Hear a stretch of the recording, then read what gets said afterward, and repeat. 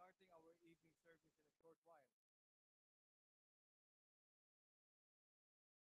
Please all rise for the opening prayer. Maintain silence, bow your heads, and let us pray. Loving God, I thank you, Heavenly Father, for all your blessings to us. Great service this morning.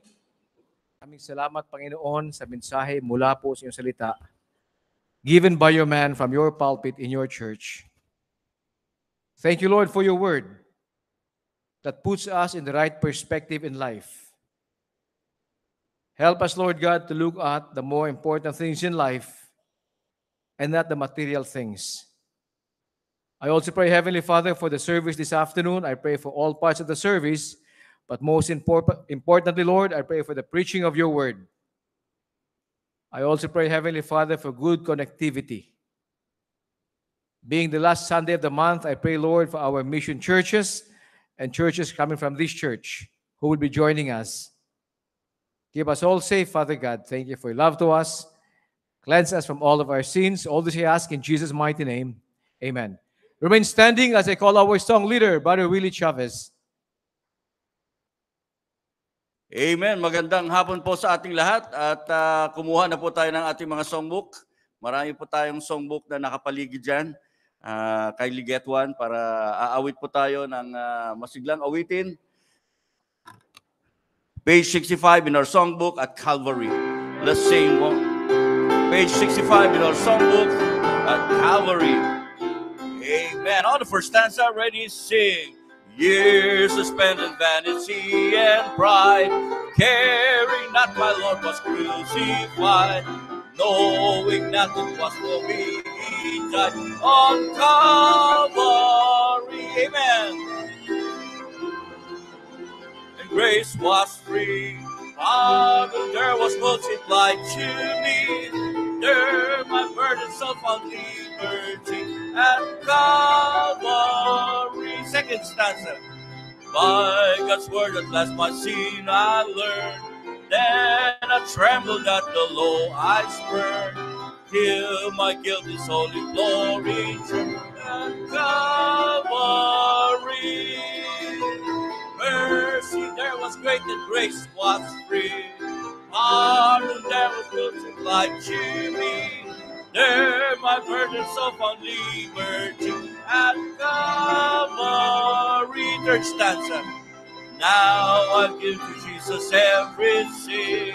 Now I gladly own him as my king. Now my raptured soul can only sing of Calvary. Amen. Grace was free, pardon there was multiplied to me. There my burden so found liberty at Calvary. Last stanza. Oh, the love that through salvation's plan. Oh, the grace that brought it down to man. Oh, the mighty love that God did spend at Calvary. Amen. Mercy there was great and grace was free. Pardon there was multiplied to me. There my burden so found liberty at Calvary. Amen. Page 17, My Savior's Love. Page 17, our songbook, My Savior's Love. First stanza, ready, sing. I stand amazed in the presence of Jesus the Nazarene and wonder how he could love me as sinner, condemned and clean. How marvelous and my soul shall ever be. How marvelous, how wonderful is my Savior's love for me. Second stanza. For me it was in the garden, not my will but done. He had no tears for his own, but sweat drops of blood for mine. How marvelous, and my soul shall ever be.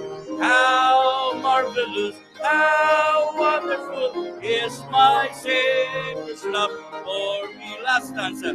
When we the ransom in glory, His face I at last shall see. 'Twill be my joy to the ages to sing of His love for me. Amen. How marvelous and my soul. How marvelous, how wonderful is my Savior's love for me. Amen. Page 95, He abides. Page 95, He abides. First stanza ready to sing. I'm rejoicing night and day as I walk the narrow way, for the hand of God in all my life I see. And the reason of my bliss, yes, the secret all is this. Amen. With me, He abides, He abides. Hallelujah, He abides with me. I'm rejoicing night and day as I walk the narrow way, for the Comforter abides with me. Second stanza. Once my heart was full of sin, once I had no peace within, till I heard how Jesus died upon the tree. Then I felt out at His feet. Now the Comforter abides with me. He abides, He abides. Hallelujah, He abides with me.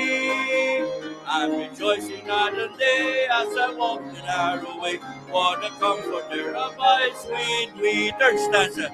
He is with me everywhere, and He knows my every care. Happy as a bird and just a free.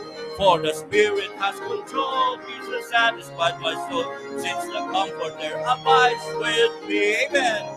He abides, He abides. Hallelujah, He abides with me. I'm rejoicing night and day as I walk the narrow way, for the Comforter abides with me. Last stanza. There's no thirsting for the things of the world, they've taken wings. Long ago I gave them up, and instantly all my night was turned to day, all my burdens rolled away. Now the Comforter abides with me. Amen. He abides, He abides. Hallelujah, He abides with me. I'm rejoicing night and day as I walk the narrow way, for the Comforter abides with me. Amen. Great singing. Please remain standing. Maraming salamat, Brother Willie. Please take your seats. Maupo na po tayong lahat. At ngayon naman po ay dadako tayo sa pag-acknowledge ng ating mga bisita, ating mga first-time visitors, ushers. Kung meron na, pakihatid lamang po dito. At kung wala pa,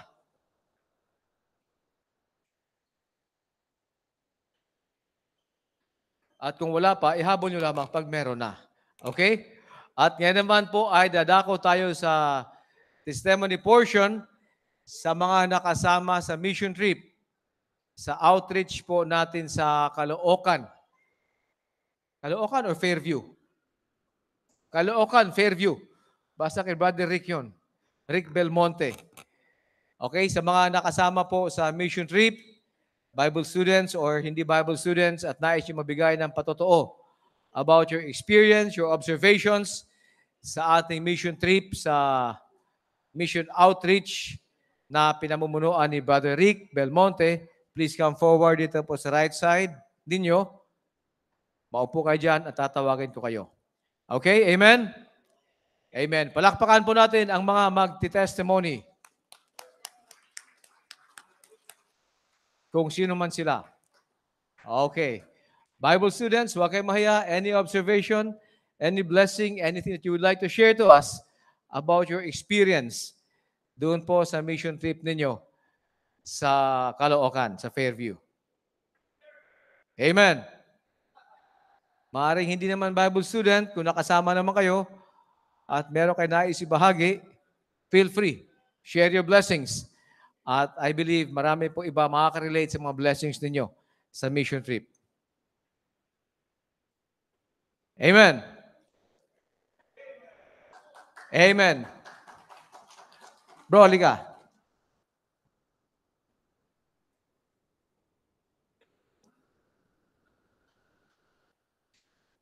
Isang magpalang hapon po sa inyo lahat. Ako po ay lubos nagpapasalamat sa Panginoon po dahil naging part po ako ng church na to. And at the same time, na-involve po ako sa mission trip po. Ako may PSS student, second year po. Nung pumunta po kami sa Caloocan Mission Church, nakita ko po yung pangangailangan ng gawain. Nasaksihan ko po na kulang sa manggagawa. Nakita ko po na ang dami pong na nangangailangan ng salita ng Diyos.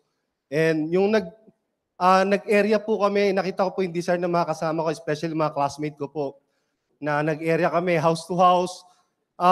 Karamihan po, nire-reject yung salita ng Diyos dahil sabi nila, about sa Bible yan. Hindi, iglesia kami. Amen. So, basta about sa Bible, iglesia daw sila. So, pero binabalik-balikan namin, may mga pagsubok na dumaan sa amin doon during doon sa soul winning time namin kasi binabantayan ko po yung oras dahil ang desire po namin is, ang objective po namin is, sabi ko sa mga kasama ko po na dapat minimum 20 souls tayo ngayong maghapon. So, ang problema po is alas 4 yung revival and may mga pasok yung mga bata. So, most of them, the reason nila is susundo sila ng mga anak. Pero nandun pa rin kami na patuloy na ini-invite. So sabi ng kasama namin na worker po dun sa church is, lagi na dadaanan na namin to araw-araw. Sabi ko, di pasukin natin yung bawat iskinita. So natutuwa kami kasi may mga na-visit kami na dati ng Baptist. So gusto lang umattend dahil meron palang Baptist church doon.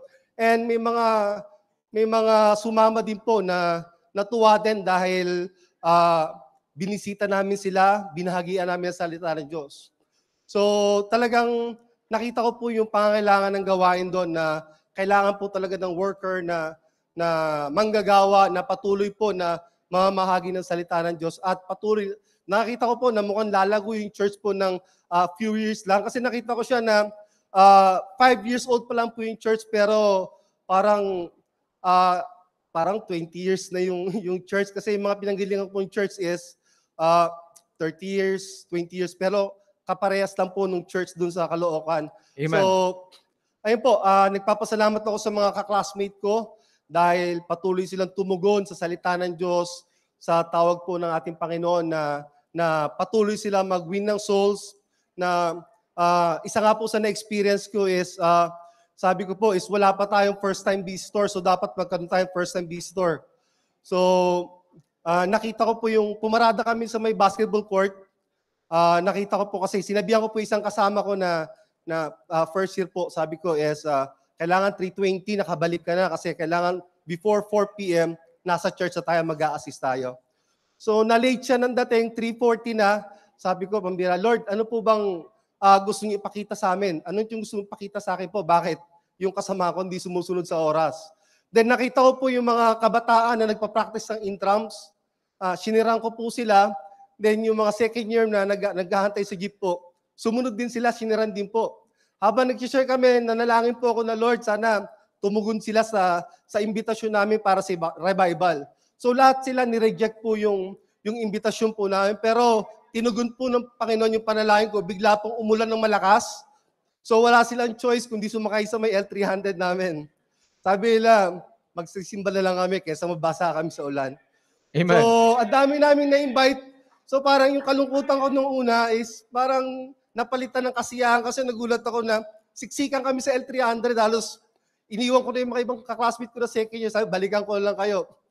So ayun po yung nakita ko na talagang ang sarap po pala na yung nakakapag-win ka ng soul, nakakapag-akay ka, lalo na po yung 70 years old na first-time visitor ko, nakita ko umiiyak siya nung napakinggan niya yung mensahe po ni Pastor RJ, tapos yung review po ng mensahe ni Pastor Hill din po. So, ayun po, nakakatuwa, nakakagalak dahil nandun pa rin yung mga PSS student na patuloy na nagpapagamit at committed sila sa salita ng Diyos po. Yan po. Nagpapasalamat din ako dahil yung buong pamilya ko, Yung 4 sa pamilya ko po is nasa PSS po, nag-enroll sila, 2 third year. Yung wife ko po, kabady ko sa 2nd year, then yung kakambal po ni Samuel is sa 1st year.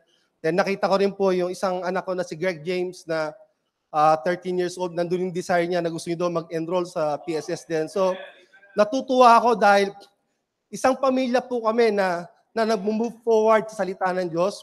Then medyo tinamaan nga po ako doon sa message ni Pastor Hilden, yung review po ng hapon, dahil sinabi niya na bawat miyembro ng pamilya mo is nag-move forward kayo sa salita ng Diyos, na nakakita namin na meron kaming one common ground. Ayun po yung desire namin na mag-involve sa ministry, then mag-win ng soul. So, ayun po yung kakilala ko bilang isang leader ng pamilya po na alam ko po minsan yung mga anak ko is medyo nape-pressure sa akin dahil gusto ko laging nakamando ko sa oras, ganito na, ito na. So, laging detalyado dapat. So, pero nandun pa rin yung kumikilos yung salita ng Diyos sa bawat puso nila na magkaroon sila ng pagmamahal sa gawain ng Panginoon. Eh, binabalik ko po ang pasalamat, to God be the glory po. Amen. Thank you, bro. Maraming salamat, Brother Gren Nagpoon. Good afternoon. Next, Sister Aida. Palakpakan po natin si Sister Aida.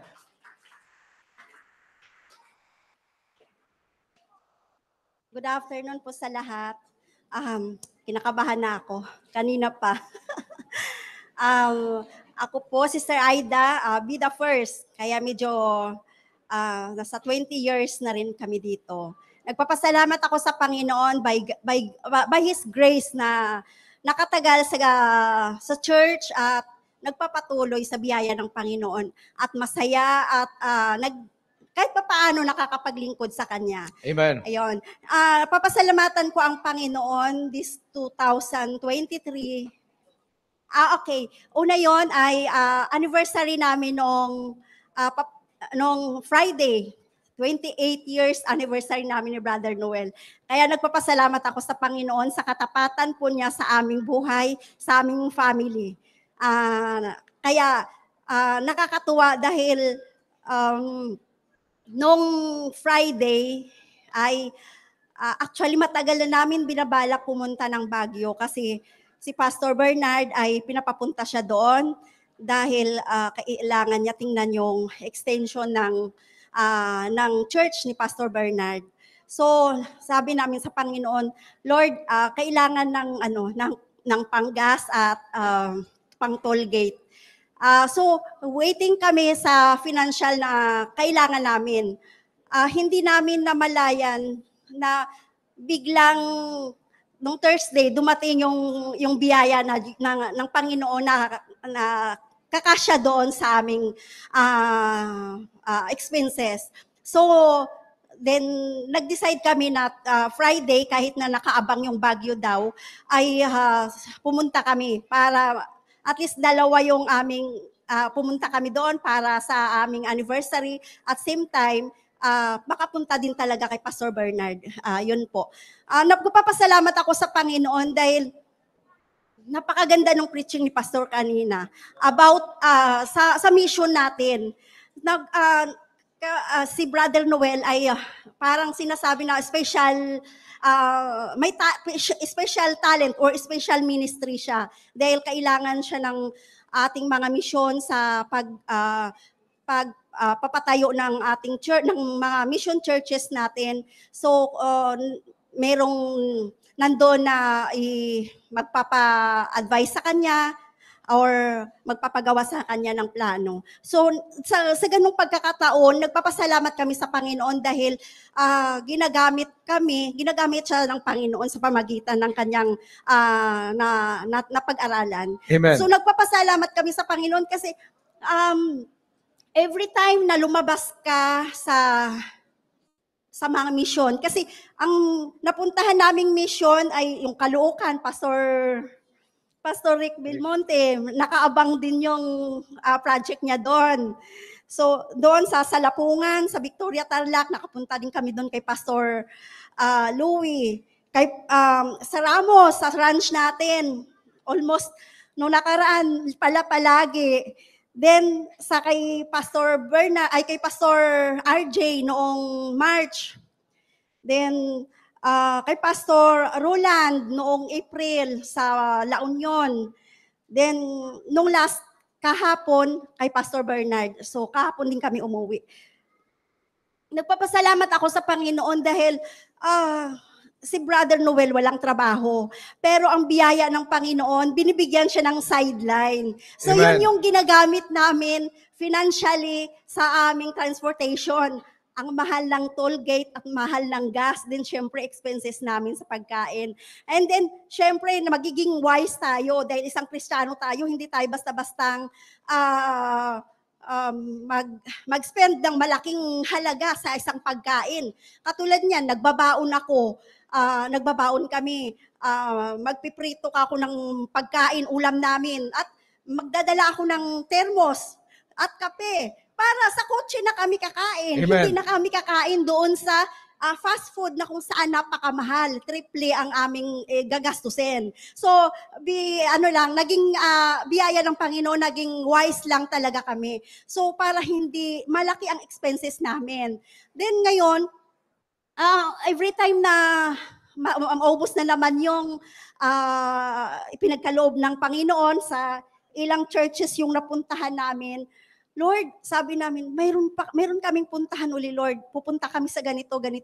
At isa pa pala sa Palapad, Pangasinan, sa kay Erwin Peralta. Doon nung revival nila, nakapunta din kami. Lord, sabi namin, ang financial na pangailangan namin, yun nga, kailangan namin, Lord. Alam nyo, minsan, sabi ng kinabukasan, may hawak na rin naman kaming pera that time. Pero kinabukasan, aalis kami. Ngayong gabi, alas 8, magte-text na, punta ka dito. Then pumunta kami doon, binigyan kami ng pera for advance payment sa plano na igagawin ni Brother Noel. Kaya Lord, sabi namin, nakikita namin yung kapangyarihan ng Diyos na kung saan ay handa niyang isupport yung financial na kakailanganin namin tungkol sa kanyang gawain. Amen. At same time, kapag magkaluwag-luwag, nakakapagbigay din sa mission, sa mga kahit papaano. Kaya nakakatuwa talaga pumunta ng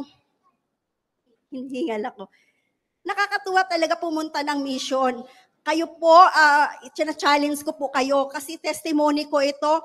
Gusto kong i-share po sa inyo na habang may pera kayo, may pagkakataon kayo, malakas kayo, may sasakyan naman, pumunta po kayo sa mission, makikita nyo po yung kadakilaan ng Panginoon sa bawat mission churches natin na kung saan kinukopya nila kung anong ginagawa ni Pastor mula noon hanggang ngayon, yun din ang ginagawa ng mga preachers, pastors natin sa mission. Kaya makikita kami, dalawa ni Brother Noel, na-amaze kami sa gawain ni Pastor Louie, Pastor RJ, kay Pastor Bernard. Grabe, Lord, sabi ko, parang sa kolokyal na pananalita, parang magic, na kung saan nila nakukuha yung pera na kung saan pinambibili ng mga properties nila.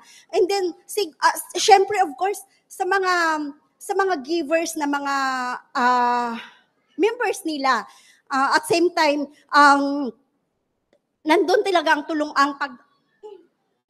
andun talaga ang pagtutulungan ng mga members.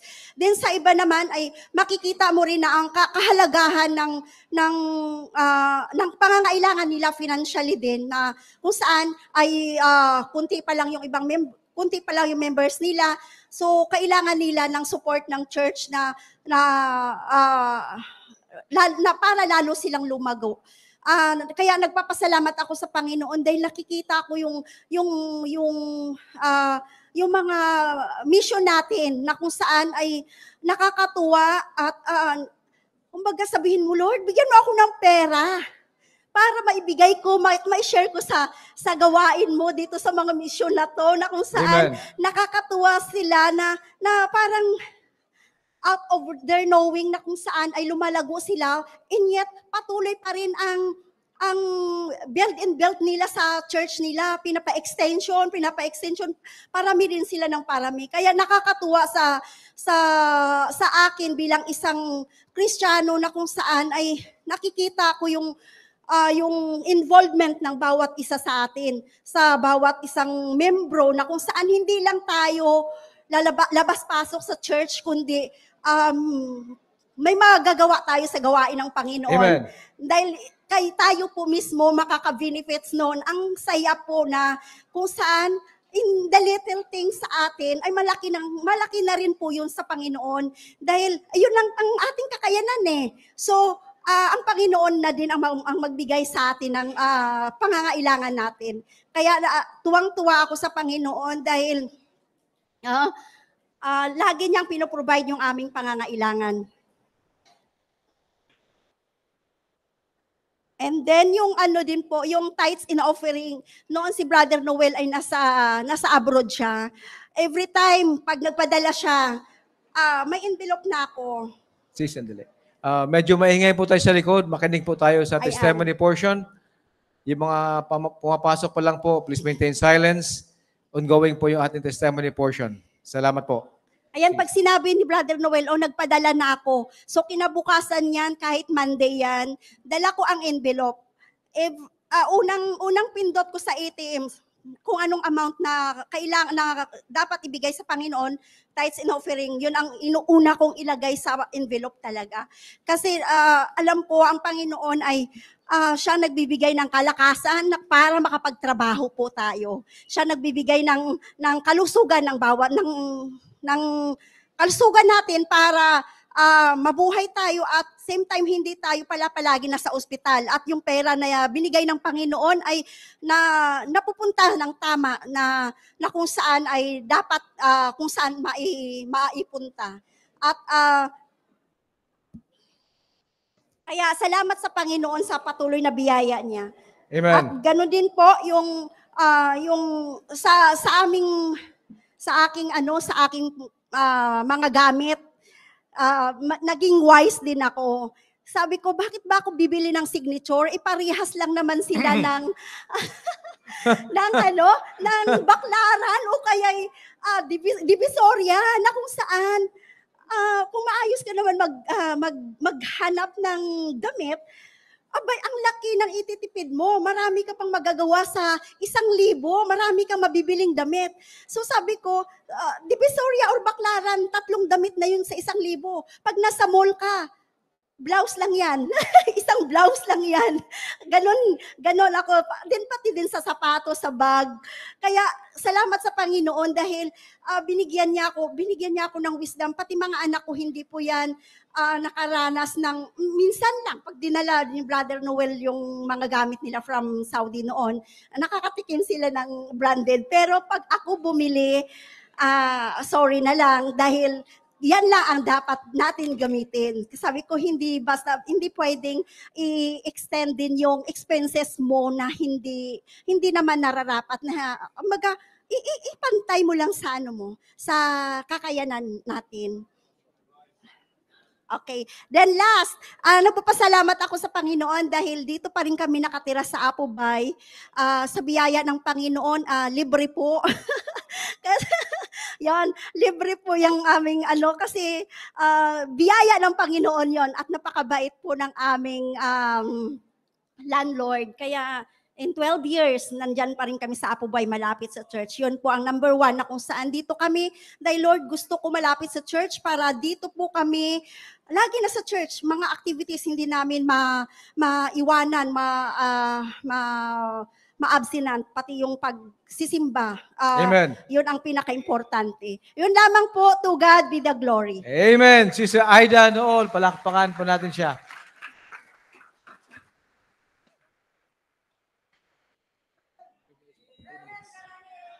Magandang hapon po sa inyong lahat.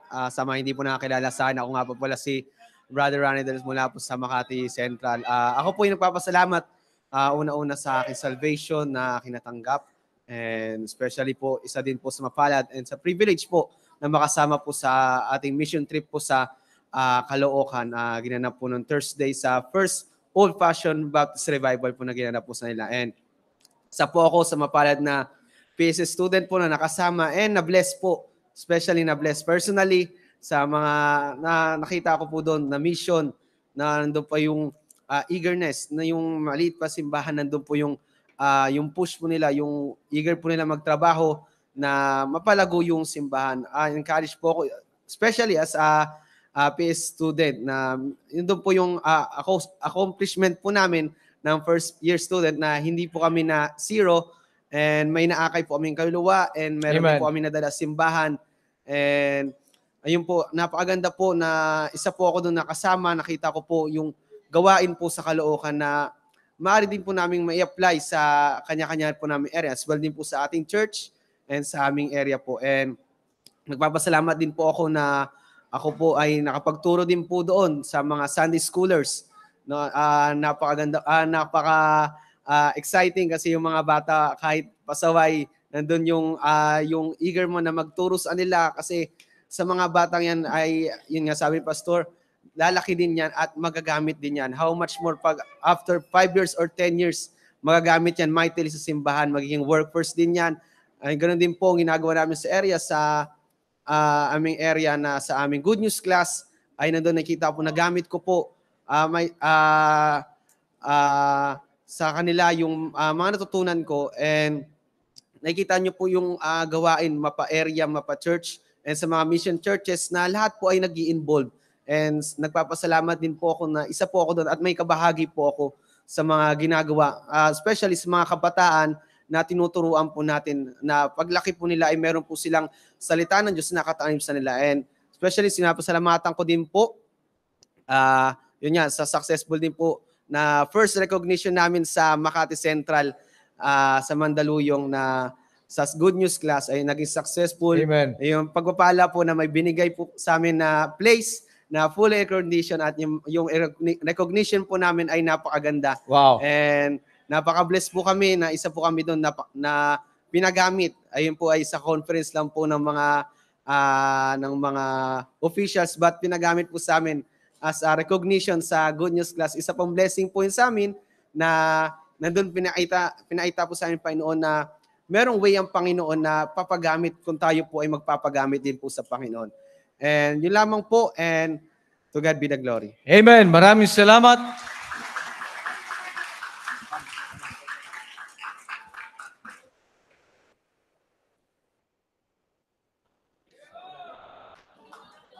Good afternoon po sa inyong lahat, at sa mga hindi po nakakilala sa akin, ako po pala si Sister Jo from Pasay West family.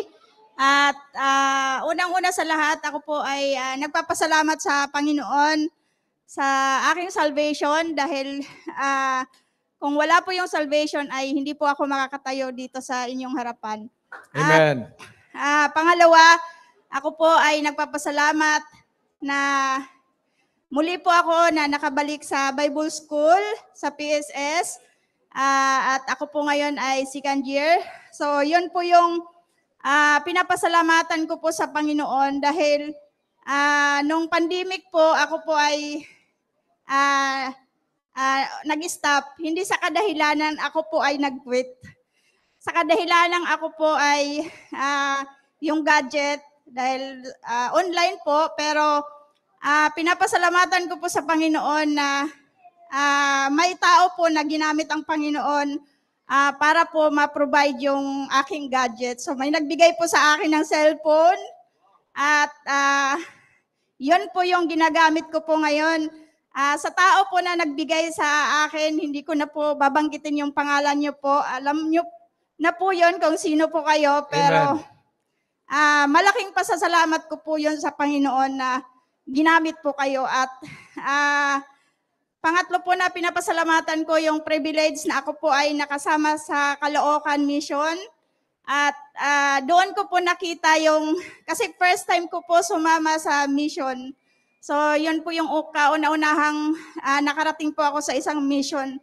At doon ko po nakita yung kagandahan po ng mission na andun po, actually Wednesday pa lang po, excited na po ako. Hindi po ako nakatulog. 3 o'clock gising na po ako. dahil may bina-Bible study po ako sa ibang bansa tuwing madaling araw. So, simula po doon ng 3 o'clock, hindi na po ako natulog, nag-prepare na po ako. 5 o'clock pa lang po, nandito na po ako sa church. Amen. Sobrang excited po, ako po yung naunang dumating dito. Pero, yun, hanggang sa makarating po ako doon, parang yung, andun na po yung, ano mo na, makalabas ka na para makapag-soul winning. At ang naging kabady ko po doon ay si Ma'am Janet de la Cruz. At meron po unang nashiran po namin is yung mag-ina na yung kagandahan hindi siya tumanggi. Andun kaagad na pinapasok kami, winilcome kami agad at excited po siya na makapakinig ng salita ng Diyos. At yung pangalawa na nashiran namin is dalawang magkapatid. Kapangalan din po namin, Josephine at saka Janet.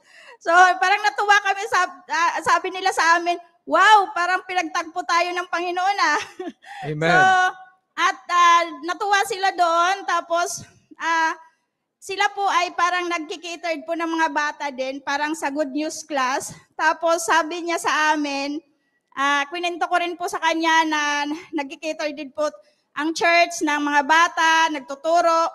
At ang sabi niya, kung pwede daw sila na pumunta din sa church natin at mag-join daw po sila. At sila daw po ang mag-provide ng pagkain ng mga bata. So, yun po yung nakakatuwa na nakikita po nila yung kagandahan po ng nag-aalaga po sa mga bata. At yun po yung kagandahan na ako po ay nakapag-involve din sa Good News class. At yun, nagamit ko din po yun doon sa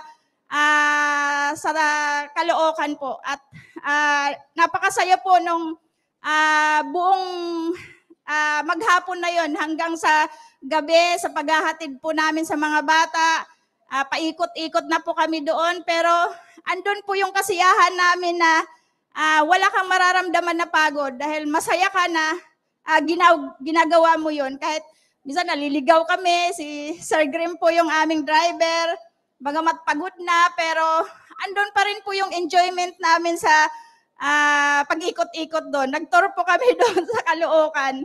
Pero masaya pa rin po at ako personally, nagkaroon po ako ng 27 souls won and 5 first-time visitors. So, yung kasiyahan po yun sa akin.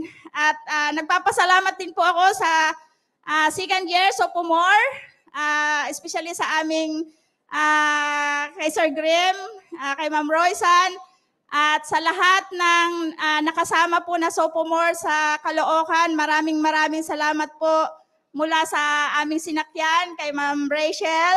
Thank you.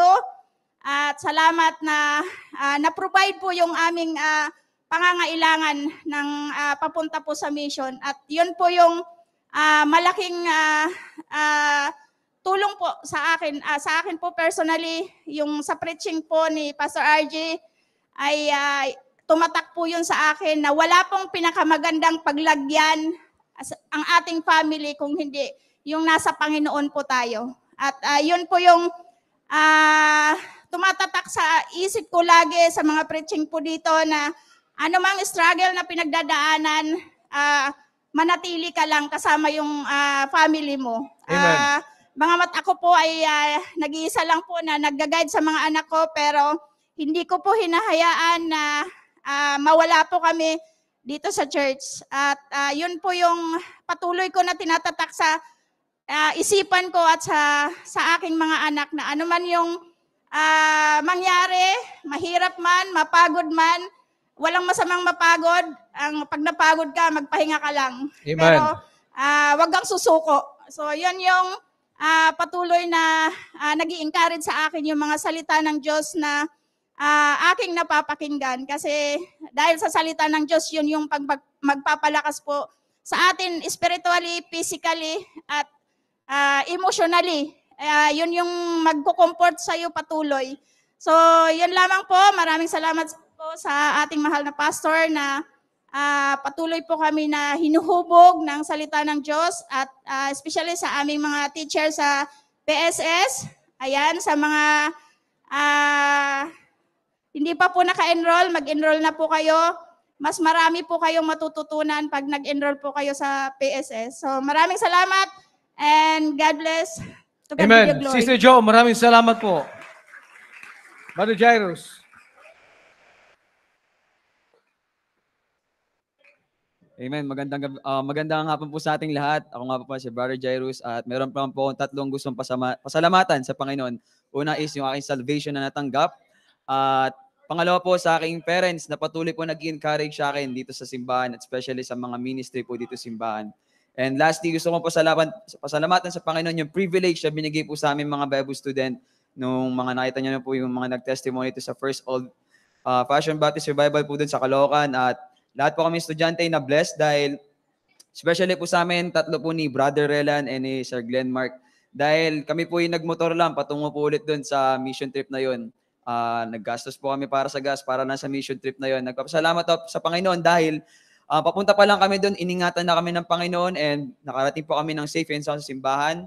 At hindi po pinintulutan ng Panginoon na mag-interview yung Diablo para hindi po kayo maging tulong sa mission trip na yun. At pinapasalamatan ko rin sa Panginoon dahil yung time na nandoon na kami sa Caloocan is binigyan kami ng instruction kasi siguro naman alam nyo naman, mostly sa inyo alam nyo naman ang Caloocan ay napakadelikadong lugar din niya, maraming adik, anything, kahit saan dyan. So ni-warningan na kami ni Pastor Rick na pagdating sa area, wag basta papapasok and then sa lahat ng mga babae, partneran nyo para kung may mangyaring manaberya, nandiyan kayo, pwedeng tawagin Sir Graham, yung team leader namin doon and nagpapasalamat kami sa Panginoon dahil maayos naman kami, nakapag-share kami ng gospel na gawa namin yung purpose namin dahil kami pumunta doon at nakapag-win po ako ng 11 souls and then may bisita din po kami. Nagpapasalamat ako doon dahil sa isa kong na-share na nanay ay nagbabantay siya ng ng nanay niya rin na 83 years old dahil bedridden na po, binabantayan niya po. So yun nga po, sinasharean ko siya at parang nagdududa siya and then mga bandang huli na maayos sa kanya yung, na-explain ko sa kanya na maayos sa salvation. Grabe yun. Kasi yung in-approach ko siya, parang nakakaba siya i-approach siya, matanda na simangot yung mukha eh. Parang pag sinara mo, sasampalin ka, ganun eh.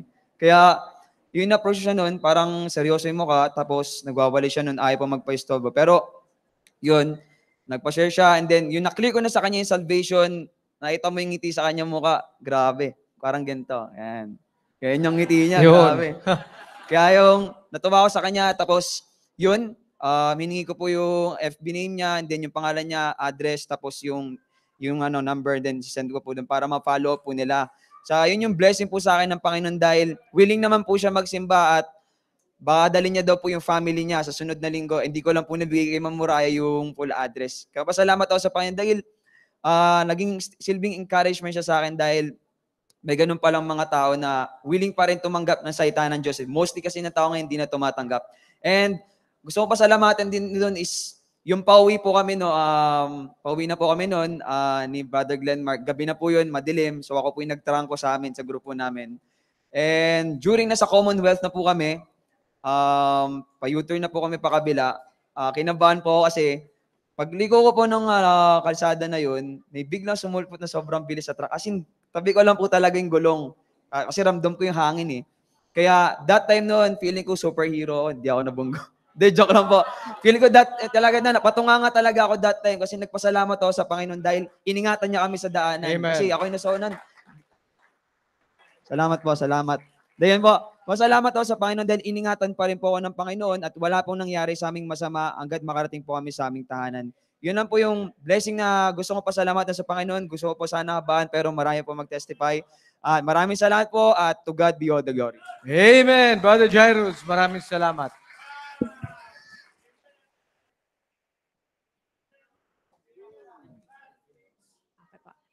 Good afternoon po sa ating lahat. Ako po muli si Twinkle Villanueva at ngayon po magta-testify po ako at nagpapasalamat po ako sa Panginoon sa privilege po na makasama po ako sa Caloocan Mission Trip. Unang-una po nagpapasalamat po ako sa oras po na pinagkaloob sa akin ng Panginoon na maka-join po sa mission trip at also po na makita po ang gawain doon sa mission trip. At nagpapasalamat din po ako sa naging buddy ko po doon, unang-una kila Moraya at sa Southwest na naka-assign. Doon po una pong shasharan po dapat namin, tinanggihan po kami agad. Sabi ko, ano ba yan? Una pa lang, tumanggi na siya. Pero yung naging encouragement po siya sa akin na, ay hindi pwede to kasi madaming nangangailangan ng salita ng Diyos. Alam ko na medyo creepy siya pakinggan na parang yun yung naging encouragement ko. Pero parang dun ko nakita na pwede pa, may makikinig kung gugustuhin ko lang at magpupursige ako. So simula po nung bahay na yon, kahit anong iskinita po na madaanan namin, nangangatok kami.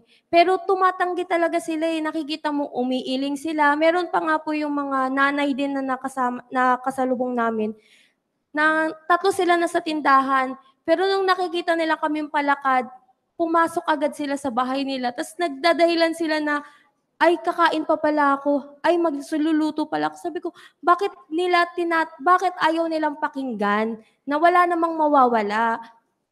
Pero dun po parang sabi ko, ay wala akong mawiwin dito kasi mahirap. Kasi ayoko yung nag-a-approach ako ng yung nagbe-make face agad sa akin.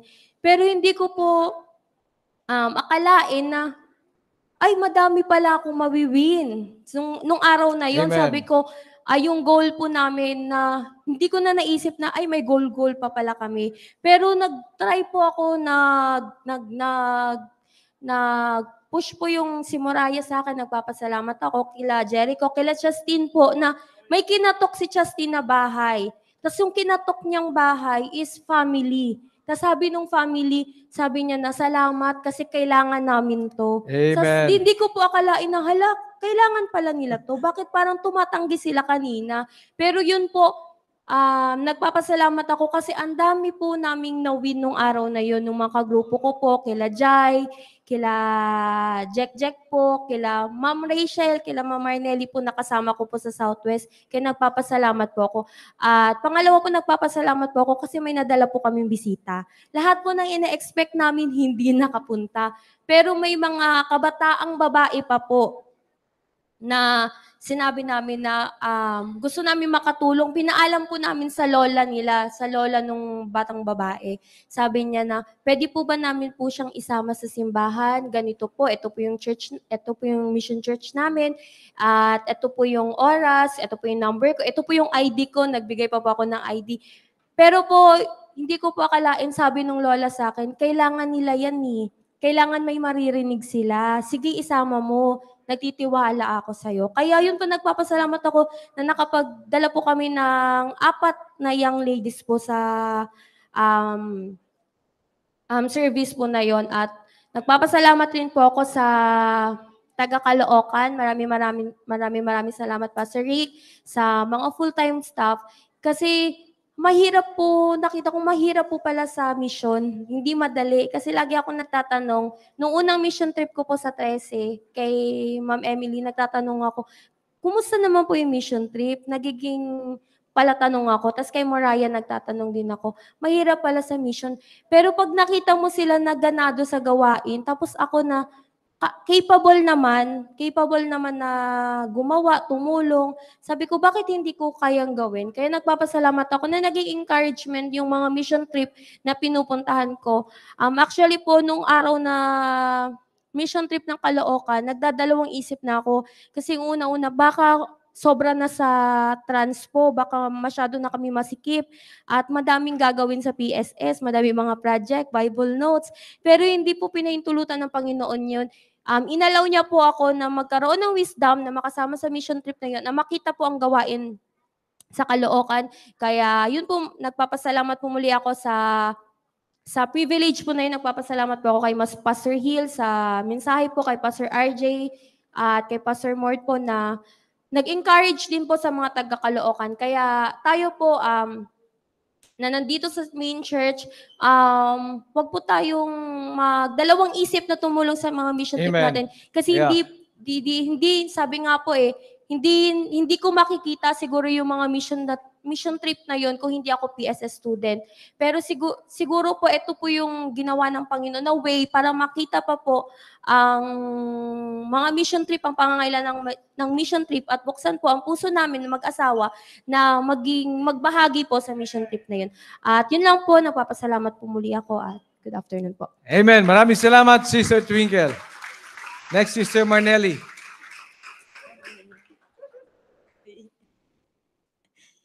Sorry, Koy, ha, nauna ako. Good afternoon sa inyong lahat. Nagpapasalamat po ako na nakasama po ako sa Caloocan Mission Trip. At isa lang po yung ano ko doon, ang pinaka naiwan sa akin is that Matthew chapter 9 verses 37 to 38. The harvest truly is plenteous, but the laborers are few. Amen. Pray therefore that the Lord of the harvest, that He will send forth laborers into the harvests. Katulad po nila, hindi rin po nag-yes agad yung una naming nilapitan. Busy kami, ganyan. Pero matindi ang partner ko, si Ma'am Rachel. Nung may dumaang mga bata papunta sa school, hinarang naming dalawa. Malilate na po kami. Sabi niya, hindi ka malilate. 5 minutes lang. Sige Mar, sa'yo yung isa, akin itong isa. So doon po nag-umpisa. And I think naka-20 si Ma'am Rachel, if I'm not wrong. Ako, I had 16 souls won and 1 first-time visitors nung hapon. And nakakatuwang ibahagi sa kanila from all ages and from all walks of life. Meron dong nakausap namin isang buong pamilya. Ako, isang buong pamilya. Ikinasal sila pero hindi na record yung kasal nila. So sinabihan ko sila, punta po kayo sa church, baka po matulungan kayo ng church. So hopefully nagpunta po sila ngayong araw na to kasi hindi sila nakapunta nung revival. Tapos yung isa rin, nagli-live-in siya, sabi niya Christian siya, pero nagli-live-in siya for 4 years. Sabi ko, pumunta ka sa church, it's time for you to make things right and get married. Kaya sabi ko dun kina Joshua, baka may ikakasal kayo dyan na dalawa, sabihan nyo na lang ako dun sa dalawang na-sharean ko. And lastly, yung nadala ko po nung hapon, si Pierre, he's a 11-year-old kid na from a broken family and out of school youth siya. So I was really praying for him na sana bumalik pa siya ulit sa church para makarinig siya ng Word of God. At doon ko na-appreciate yung sinasabi ni Pastor na very important for the young people to hear the Word of God kasi paano yung out of school youth na yon kung di mo siya nadala sa simbahan? Amen. At yung iba pang mga batang nakausap namin sa school na kung hindi nila narinig ang Word of God.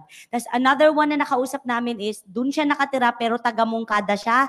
So sabi niya, pag high school daw niya, grade 6 siya ngayon, gagraduate na siya, pupunta siyang Mongkada. So she's willing to go to our church in Mongkada. So I'll just keep in touch with her. So nakakatuwa po na maka-interconnect mo yung mga anak ng Diyos sa simbahan ng Diyos. So let's keep on sharing and do not be afraid kasi meron at merong nag-aantay na nangangailangan ng salita ng Diyos at ikaw lang yung inaantay para marinig nila ang magandang Amen. balita.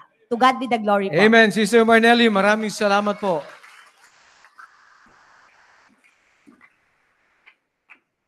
Last na babae, magbigay ng testimony. Good afternoon po sa ating lahat. Ako po si Sister May sa mga hindi po nakakilala sa akin. At ang gusto ko pong i-share is or pasalamatan is of course yung salvation po na na akin pong natanggap back in 2012 po. At ayun, pinagpapasalamat ko po talaga yung aking first na mission trip po which is yung sa Caloocan po. Bago po ako, kwento ko lang po, bago po ako pumunta or makasama sa mission trip is nasa isip ko na Thursday tapos whole day, may klase po kami noon. At meron kaming 4 na subject and yung yung isa po doon, meron po kaming video presentation po which is yung sa NSTP. Tapos yung isa naman po is face-to-face class. So, yung nung day po na, nung Wednesday, after nung service po is, nung sinabi ni Sir Maki na, kailangan yung nanditong nakaupo, sure na. Kaya ako sabi ko, okay na po, sige, sama na ako. And then, night, nung pagbalik ko po galing sa church, ang ginawa ko po talaga is, nagsulat na po ako sa notes ng kung ano yung i-excuse ko dun sa apat na prof ko. Na yun nga, sinabi ko, pupunta po kami sa Caloocan para mag-soul win for Christ. And then, sobrang nagpapasalamat po kasi yung unang first subject is yung NSTP is sinabi niya na sige, go for it. Sabi niya, pwede ka namang gumawa ng video presentation na lang tapos isend mo sa akin kung kailan available. Tapos po, di ko po inaasahan yun kasi yung prof po namin yung sobrang sungit niya talaga kasi lalaki po. Stricto po talaga siya. And ayun, sobrang nagpapasalamat po ako. And then yung next naman na subject namin, which is face-to-face class, sabi niya na, sige, go for it, L kasi yung ko doon eh. Pero, ayun, as you know, May po yung nickname ko. So, ang sinabi nila is, sige, okay ka na doon kasi magaling ka naman. Kaya mo namang ihabol yung yung absences mo, yung isang absent mo. And ayun, nagpapasalamat po kasi bago po talaga isend yung notes na yun or yung excuse letter ko is, nagpray po talaga ako kay God na sana payagan ako, na sana, para hindi magalit, yung pinag-pray ko talaga, yung isa kong teacher talaga, yung masungit eh. Yung po talaga, ito yun, sobrang nagpapasalamat po kasi binati niya pa po ako na magaling daw ako. Na yun.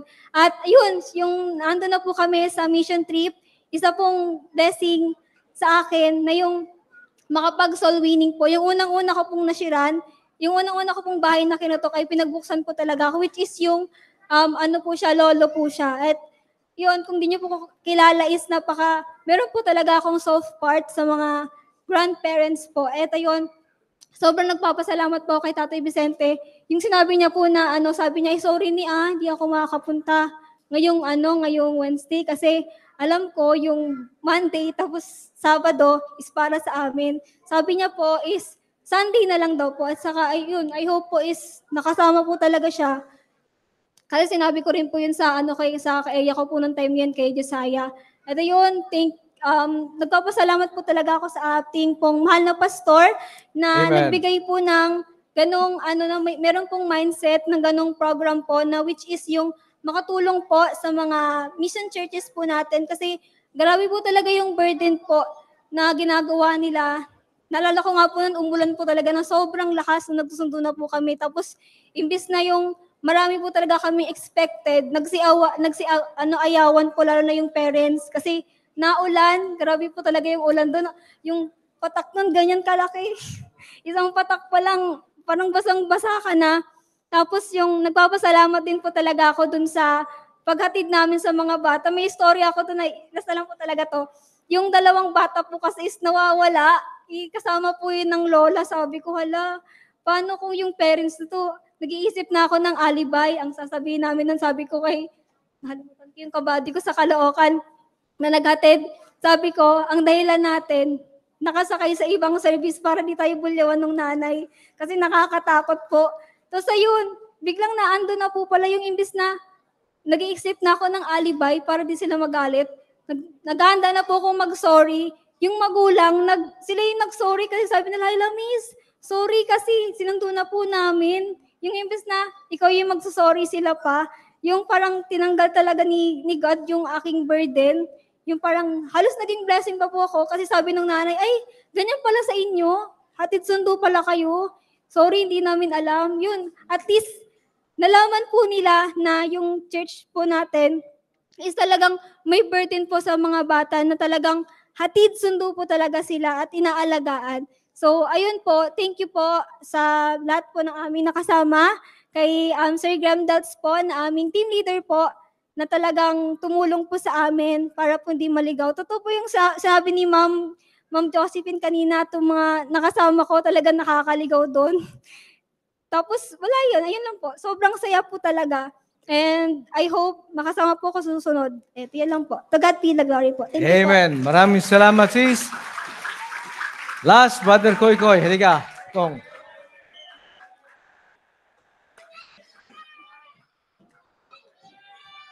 Yeah, good afternoon po sa inyo lahat. Actually, kanina pa po ako nakapila, kaso nabasa ko isip ni Sir Roy, save the best for last. Yan. Yan, ako po pala si Jericho Garino. Yan. Amen. Maraming salamat, Koy Koy. Anak Maupo po ka na. ni Moriel Garino po, pati ni Ricardo Garino. Yan, ite-testify ko lang po sa hapong ito ay yung opportunity na ako po ay nakasama sa Old Fashioned Baptist Revival po dun sa Caloocan. First time po na nangyari po yun doon, and blessed po kami dahil kami po yung mga estudyante na unang naka-witness po ng Old Fashioned Baptist Revival po dun sa Caloocan. Then, ako po pala ay second year sa PSS.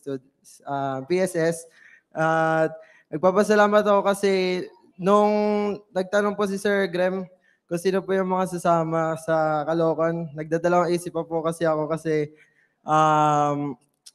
may pasok din po ako nung araw na yon. Then sabi po ng mama ko, wag na daw ako magdalawang isip kasi malapit na matapos yung school year, baka wala po akong grade. Yan.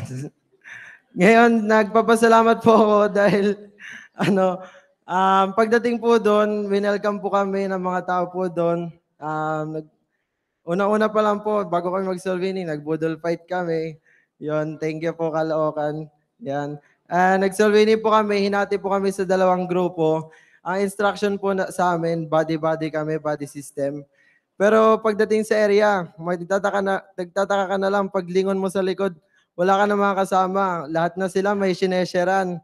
Then, yon, mapapashare ka na rin kasi, yan po, yung Salvini po yan.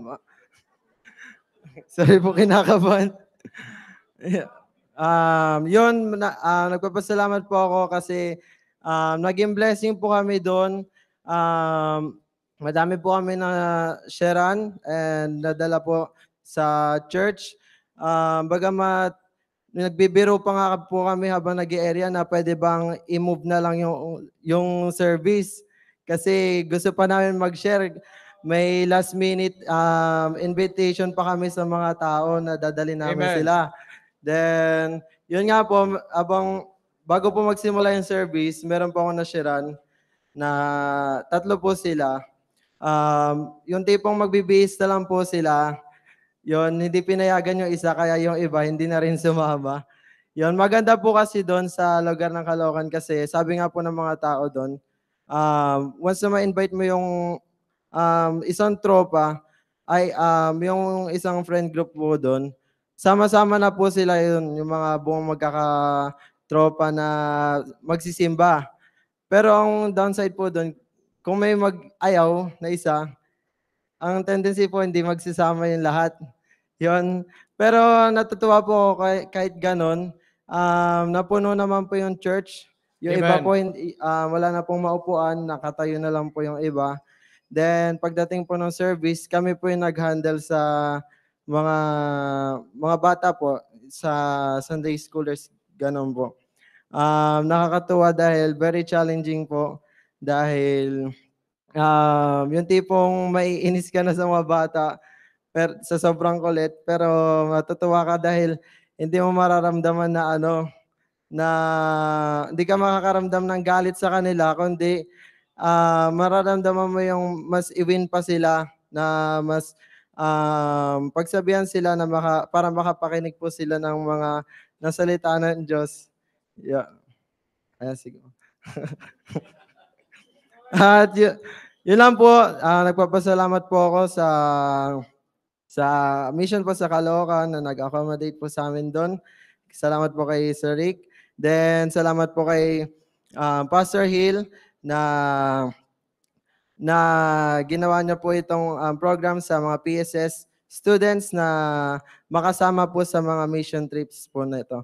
And ini-encourage ko po rin ang bawat isa na kung meron po tayong pagkakataon na makasama po sa mga ganitong bagay sa mga mission trips, i-grab po natin yung opportunity dahil malay po natin ito na po yung maging encouragement sa atin na mag-aral sa PSS or maglingkod po sa Panginoon.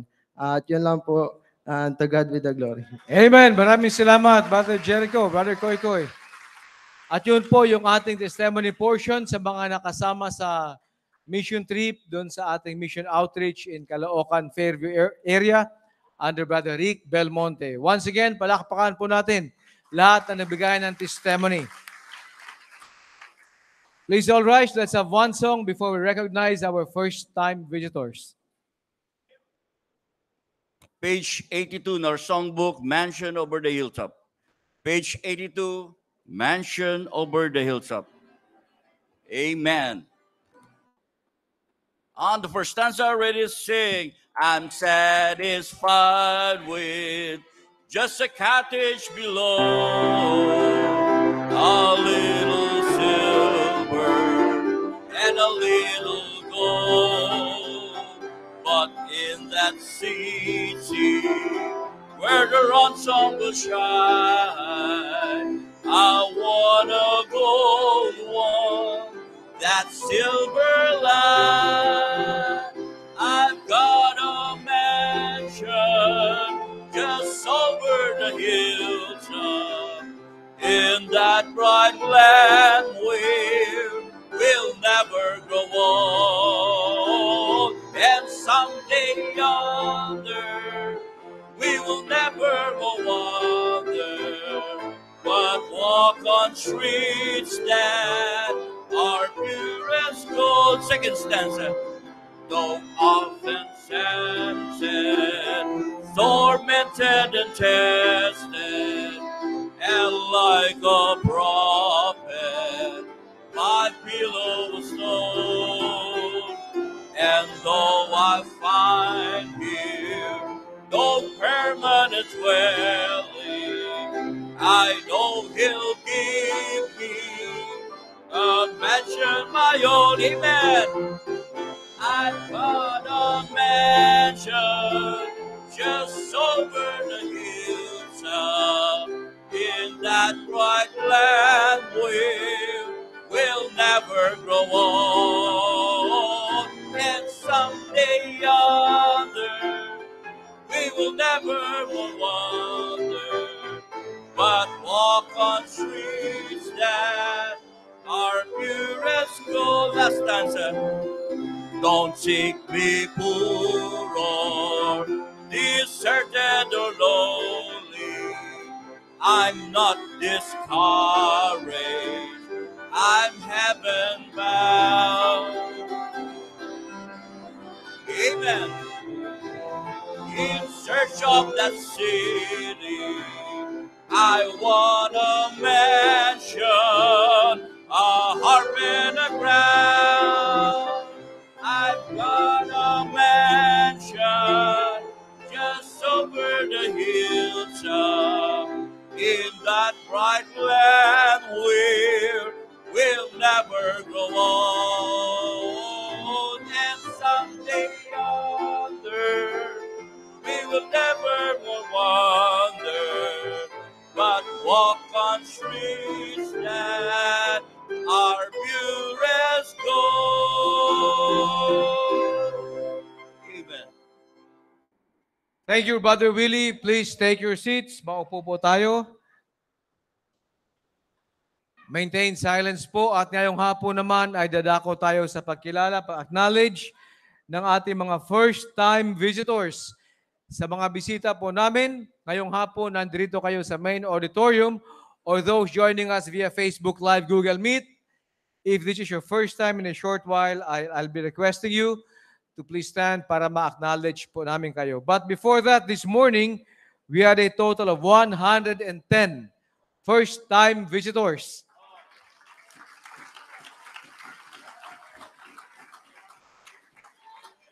At ngayong hapon naman po, we have a total of 16 for a grand total of 126 for the whole day. Kung kasama po kayo sa mga 16 na bisita ngayong hapon, nandito kayo, I'd like to request you to please stand so we could acknowledge your presence. Sa mga bisita po namin ngayong hapon, please stand po para ma-acknowledge po namin kayo. If it's your first time here with us, remain standing. Maraming salamat, Brad. Maraming salamat, Brad. Remain standing po.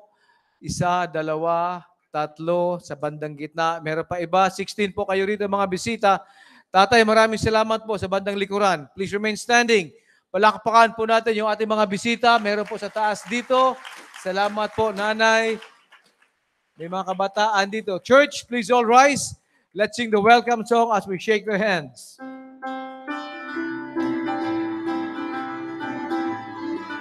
Magandang hapon, ating mga kapatiran from France, Sister Noyce and Simon and Garfunkel. Good afternoon. Canlas family, magandang hapon sa inyo. Good afternoon to the Canlas family, all the way from France. Marlon, Naomi from Taiwan. Brother Marlon, good afternoon. Brother Marlon, magandang hapon sa iyo. Jeffrey Onsat. Brother Jeffrey, good afternoon. Magandang hapon, Brother Jeffrey.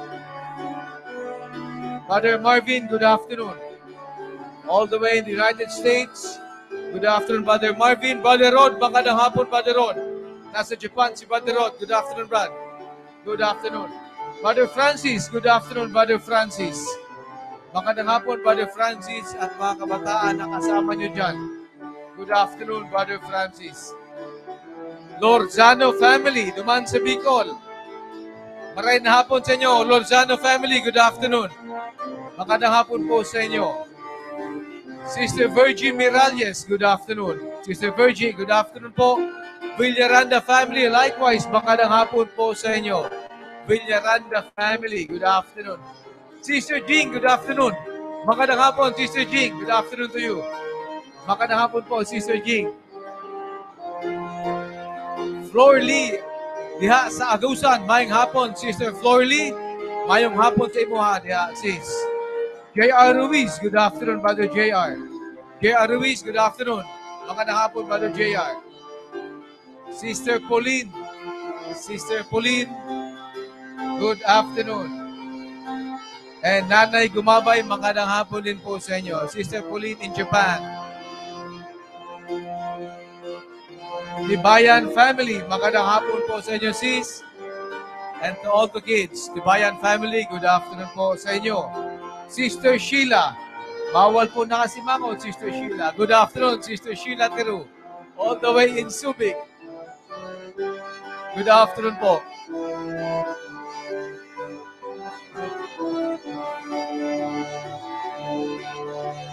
Brother Lamsel. Brother Lamsel, buenas tardes con todos. Alin na Sambuanga.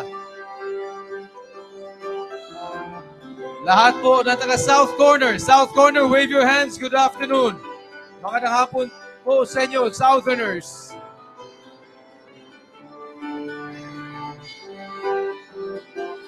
Lahat po na taga North Corner. North Corner, wave your hands. Good afternoon, Northerners. Magandang hapon po sa inyo.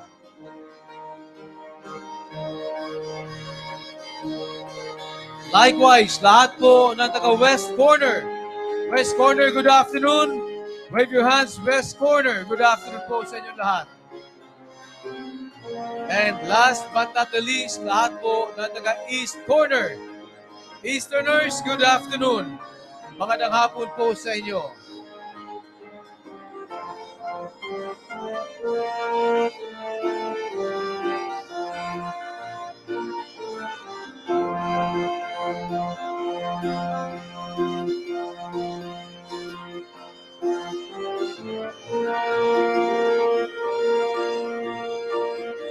Brother June Patubo.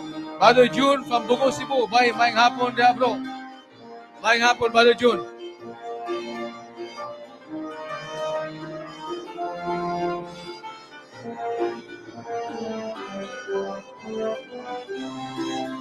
Muli po sa mga bisita po namin, 16 of you, at kung may mga dumating pa, welcome to Christian Bible Baptist Church, Christian Soldiers Impact Tabernacle.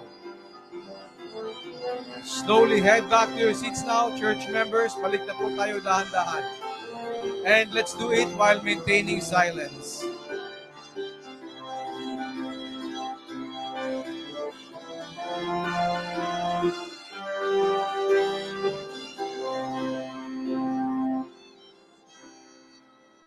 Okay, head back to your seats. Maintain silence po. Remain standing as we welcome back our pastor.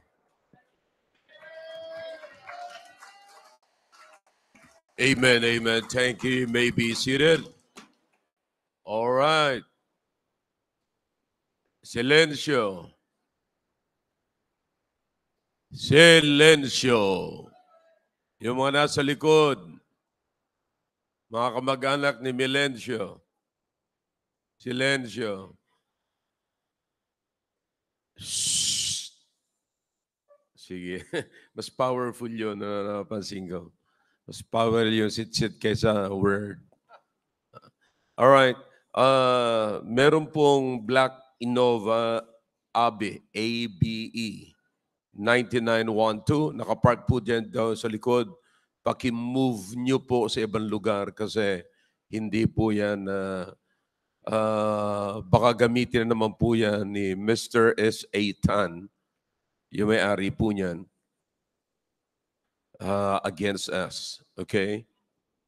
So, paki-move lang po. Sino man nagmamay-ari ng Black Innova, okay, with plate number ABE 9912, pakitanggal po doon. No? Pakilipat na lamang po somewhere. Meron bang security doon na pwede mag-guide? Parking attendant? Okay. Paki-guide nyo doon sa may harapan ng bahay ni Mr. De La Cruz. Okay.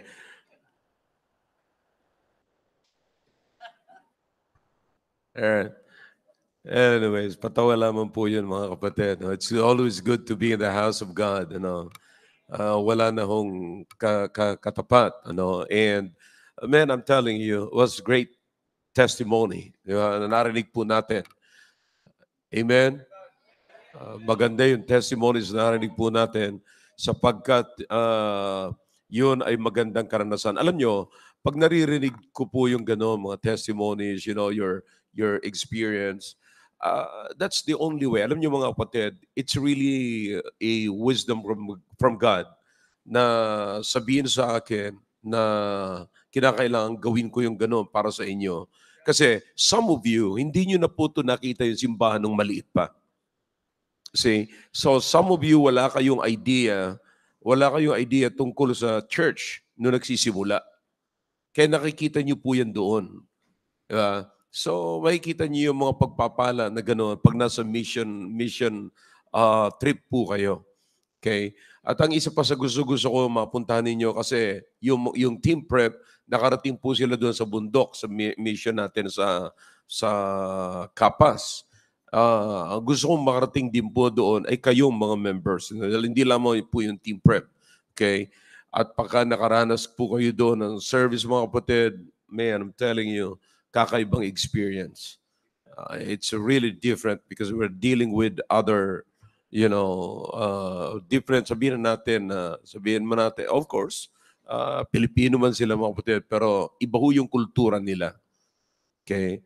And kaya nga po, pinagagandanin natin yung sitwasyon doon para makaranas din po sila ng kakaiba.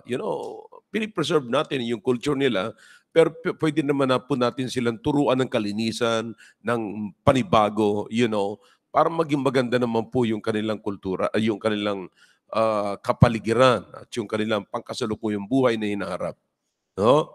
Kaya marami pa kayo may experience sa ganyan sa ating pong mga mission trip. No? So I'm glad that you made it dyan po sa Caloocan. At I think kasama natin sila rito. Sino-sino nga? I-recognize natin yung mga kasama nating missions ngayon. Alright, kasama natin ang Rosario. Magandang hapon dyan sa inyo, Brother Roland. Good afternoon, sir. Amen, amen. Thank you. Kumusta ang panahon dyan sa inyo, Brad? So naman po, sir, maaraw pa rin. Yeah, amen. So, kinabahan yung bagyo sa atin. Pero may dineklara ng may dineklara ng mga signal na sa ibang lugar, mga kapatid. Actually, kung yung mga ayaw pumasok, huwag nyo nang tignan kung saan. Nakalagay lang, walang pasok sa 29 and 30 dahilan kay Betty. See? So huwag nyo lang tignan, huwag na lang kayo pumasok. Tapos pag sinabi ng teacher na, ba't kayo hindi pumasok? Hindi ko na po nakita, nasa Cagayan pala yun. Alright. Thank you, Brother Roland. Thank you. Mabuti, magandang panahon dyan. Alright. Next. Bulalakaw. Jude, magandang hapon dyan sa inyo. Hapon ka, Pastor. All right. Malingaw-ngaw. No? Thank you, Jude. Thank you. Thank you po. Quezon. Oh, magandang hapon dyan, Brother Gomer. Kumusta, Brother Gomer? Nakapag-preach ka na kanina? Opo, Pastor. Nakapag-preach po. Amen. Amen. So nakakatayo ka na ng matagal. Yung left side ko, sir, yung binte naman po. Yung left side mo. Karamihan talaga unang namamatay yung left.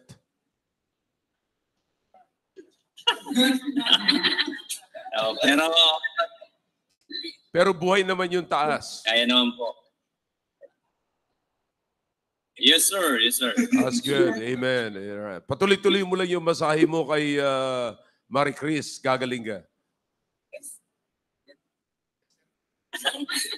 Sa pag nagmamasahe, Yes, sir. Yes, sir. pag nagmamasahe, ang ginagamit, kamay, hindi bibig. Alright? Yeah. Alam ko na yan. Alright. Thank you. Thank you. Magandang hapon sa lahat ng mga taga-Quezon. Thank you very much for church. Thank you po, Pastor. Alright. Next.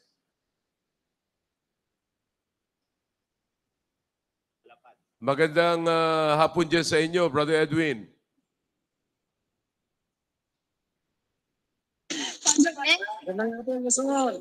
Magandang hapon sa lahat ng mga taga-Palapad. Pambira, parang nasa garden kayo, ha? Oh, ganda, oh. Opo, Pastor. Maganda yung bubong nyo. Yan yung ano eh. Yan yung pinopromote sa online na 10 years warranty.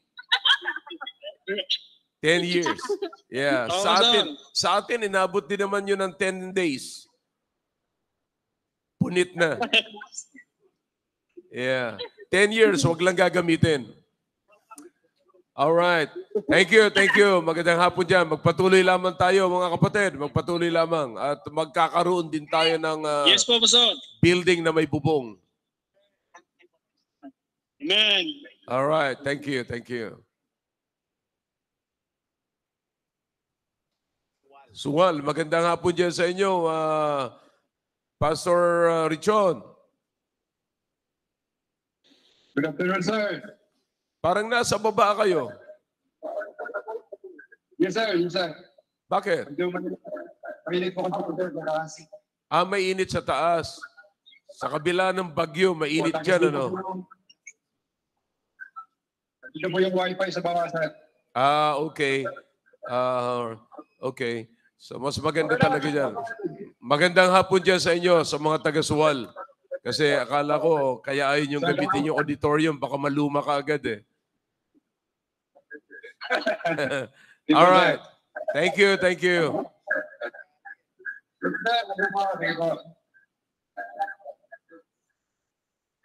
Magandang gabi dyan sa inyo, Pastor Bernard. Hello sir, magandang hapon po. Yeah, amen. So, okay ka na? Nakapag-preach ka kanina umaga? Yes sir, nakapag-preach na po ako sir. Amen. At That's good. thank you po sa mga panalangin po ninyo. Amen. So, patuloy natin ipanalangin si Pastor Bernard kasi wala naman siyang problema sa arteries niya, walang problema sa mga valves. Yung puso niya talaga ang merong konting problema. No? So just continue to pray for him. Okay? Thank you, Pastor Bernard. Yes sir, thank you rin po sir.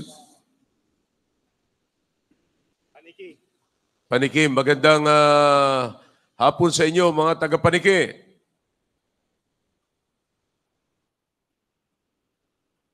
Sure na dyan. Si Aaron. Pastor Aaron, magandang gabi.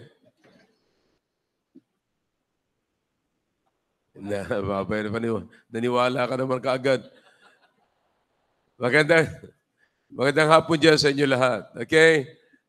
Alright. Si Michael, nasa kabila? Aaron? Wala silang mic, sir. Wala kang mic? Daliri lang. Itutok mo lang sa bibig mo yung daliri mo. Tapos nakatutok yung isa doon sa sa Wi-Fi. Kuha yan. Alright. Thank you.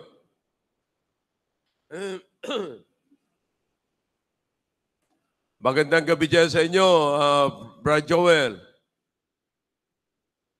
Magandang hapon, sir. Hapon, parang pala tayo dyan. Ano? Advance siguro sa amin. Gabi dito sa amin eh.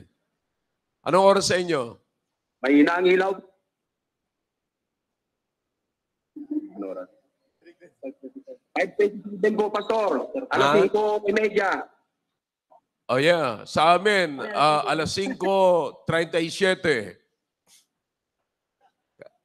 Kaya madilim na dito sa amin. Alright. Thank you. Thank you. Yes, sir.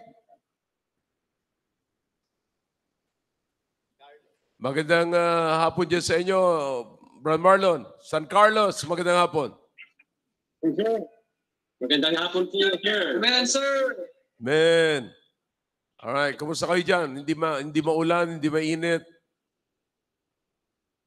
Hindi sir. Maayos po yung panahon, sir. Amen. Alright, thank you, thank you. Yes, sir.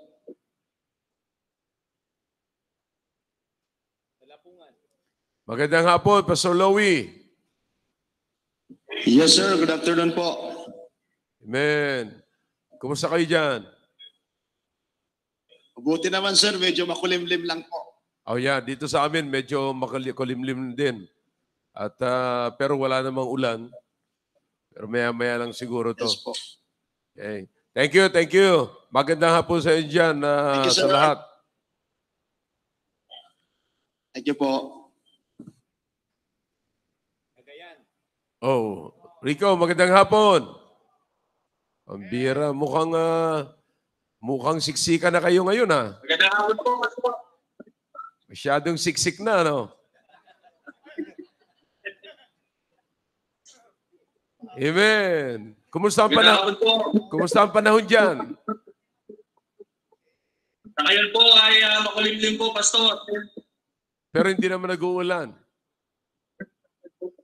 Sa gabi po, magdamag po yung ulan. Parang sikip na kayo dyan ngayon. Ano? No? Parang sikip na kayo. Amen. Sikip na yung ano? All right. That's good. That's good. Po, Pastor. All right. Sige. Pinaalis niya na ako. Okay.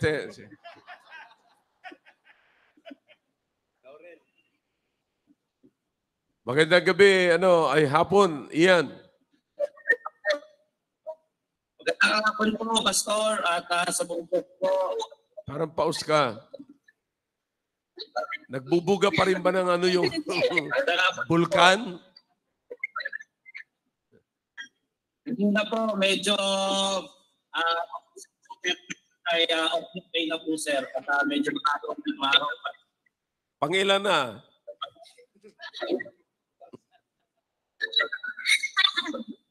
All right.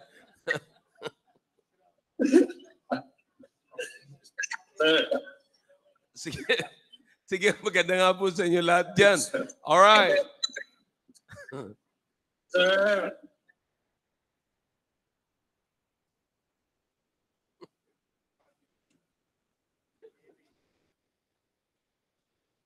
Sino to? PMA ko.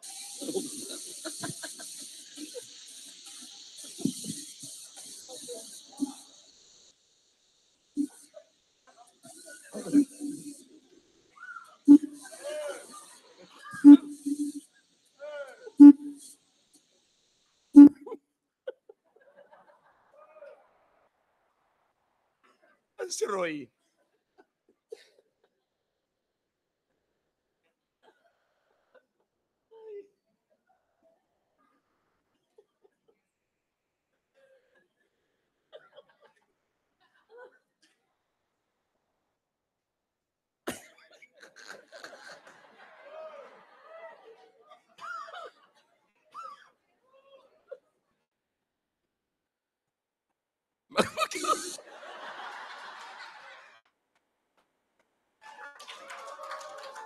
Bakit iniwanan ako rito ni Roy? Si Roy.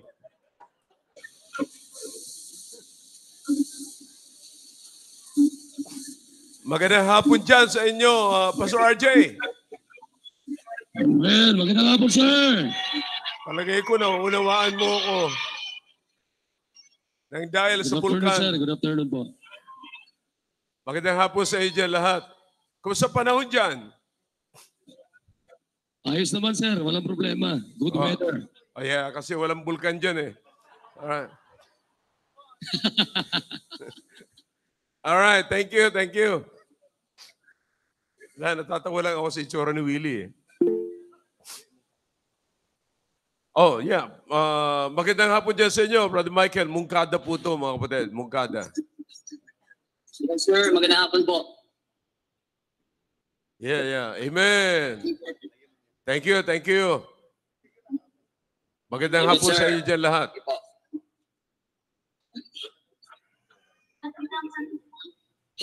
Uy, saan to? Magandang hapon dyan sa inyo, Brother Eugene. Sir, ngayong hapon sa tanan. Yeah. Kaisa na. Amen. Kumusta kayo dyan? Medyo magulo dito, sir. Maingay mga Yeah, pero pag kami pastor dyan, matatahimik yan mga yan eh. Alright, magandang hapon sa inyo. Mayong hapon sa inyong tanan.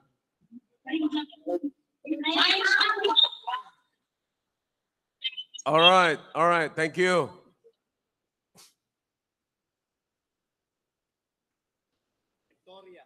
Victoria. Magandang hapon sa mga taga-Victoria. Nakamute kayo, Brad. Nakamute. Yun. Oo. Amen. Magandang hapon sa dyan lahat, kapatid. Amen. Amen. Thank you. Thank you.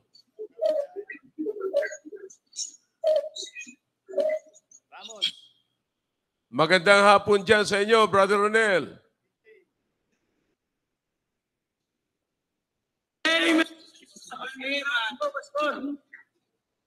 Sino nasa likod mo? Si Brother. Anyways. All right. Amen. Amen. Thank you. Thank you. Thank you.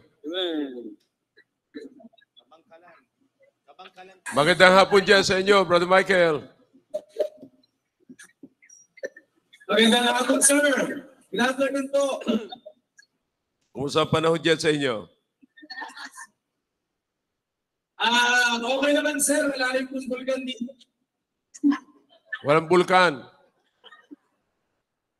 Wala, sir. Wala. Maganda po yung panahon dito, sir. Yeah, sa Canlaon meron. Alright, thank you. Dormant na, sir. Oo, patay na nga yung bulkan dyan. Alright, sige, thank you.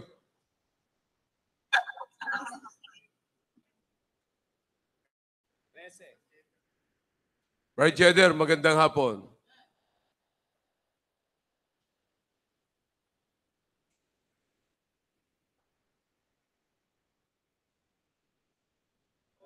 Wala, naka-off yata, naka-off. Wala silang mic, sir. Wala kayong mic. Okay. Dapat may microphone sila. Alright, Jeder, magandang hapon. Magandang hapon sa inyo lahat. Sir, magandang hapon po. Yun, okay. Alright. Kumusta na si Emeline? Sa ngayon, sir, okay naman po siya, sir. Kanina po, ay kausap ko po siya. That's good. Maganda naman po, sir, yung niya po. Okay. Alright, so matutuloy ba ang operation? Bukas ba? Bukas ba ang operation? Yes, sir. Sa Tuesday po. Tuesday, okay. Tuesday, okay. Alright, thank you. panalangin niyo po yung wife ni Brother Cheddar, si Emeline, at sapagkat meron yata parang tumor na tatanggalin sa kanya. At ayon sa kanya, operation is Tuesday. So you pray for her at saka maging successful yung operation. Okay? All right. Thank you. Santo? Bicol po. Bicol. Maraming na hapon sa Indogabus dyan, mga taga sa inyo. Libon, mga taga Libon. Maraming na hapon. Magandang hapon po, sir. Yan. Paikot mo yung paikot mo yung camera mo, Brad. Yan. Okay kayo, okay kayo. Yan. Yan. Okay, why? Para supog-supog, para supog-supog, farat na ta. Hindi naintindihan yung mga kapatid. Yan ang Thank you, sir. masterin nyo yun kasi yan ang word sa langit. All right. Thank you, Brad. Thank you. Sir, thank you po. Panalangin niyo po kasi kung gaganda ang panahon ay baka matuloy kami doon sa kanila. Sa mga susunod na taon. No, susunod na araw. Alright. Amen, sir. Ano pa? Kapas, sir. Kapas. Kapas. Saan ng kapas? S lang yan eh. Sawa ang ibig sabihin yan. Yan na. Oh. Magandang hapon po. Magandang hapon, Brother Benson. Mahina po ang data. Tsaka mukha yata mahina rin yung attendance natin Sir, Ayun. Ikot mo yung camera. Nasaan si Saddam? Noong...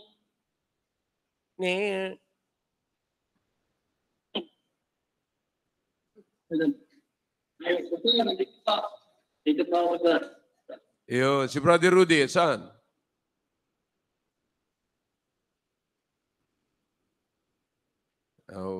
Mahina ang data. Well, may sakit po, sir. May sakit po. May sakit. Kumusta kayo kaninang umaga? Ilan ang attendance nyo kaninang umaga?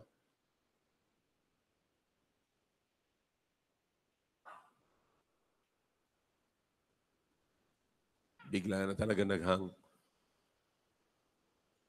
Kinabahan siya sa attendance.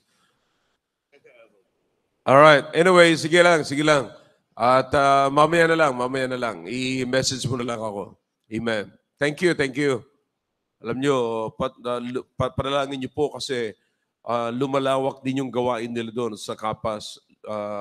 Hindi na po sila almost nahihit na po nila uli yung 40, dati marami po sila, pero nung dumating yung, naggumanda ho yung kalsada at nagdatingan yung mga kung ano-anong sekta ng pananampalataya, at nag-o-offer sila, nag-o-offer ng kung ano-ano, mga nag-o-offer ng kambing, nag-o-offer ng baboy. You see, they're exploiting the natives. So, kaya ganun nangyayari. But by the grace of God, silang dalawa ni Saddam ay talaga nagtatrabaho sila. Muli ho, mga kapatid. The other, I think noong nakalipas na linggo ay nasa 39 sila or 42. Nakalimutan ko lang. But panalangin niyo po kasi patuloy na lumalago rin ang gawain doon po sa Kapas. Okay? Alright. Next, meron pa? Wala na. Alright. So, parang wala si Dexter. Parang hindi ko nakita. May problema sila sa net. Okay. Yeah. Saka may problema rin siya sa paa eh. Si David Ling wala rin. Kasi maulan daw kanina eh. Yeah, sabi niya, maulan. Anyways, so... Are you there? Okay. Sino yun? Saddam po. Saddam. Nandiyan ka pa sa ilalim ng lupa.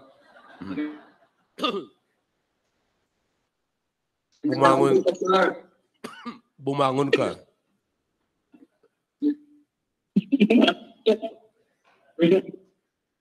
Ilan kayo kaninang umaga? 38 po kami, sir, and then 5 po ang bisita. Wow. See that? 38 sila, 5 bisita. Amen. That's good.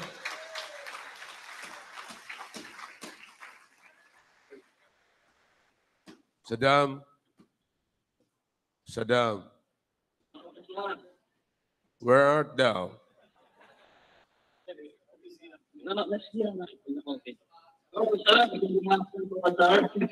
Magandang hapon po, Pastor. May nabaptize galing sa Baag. Eopin ko lang. Sige. Yes, sir, meron po. Ilan? Dalawa po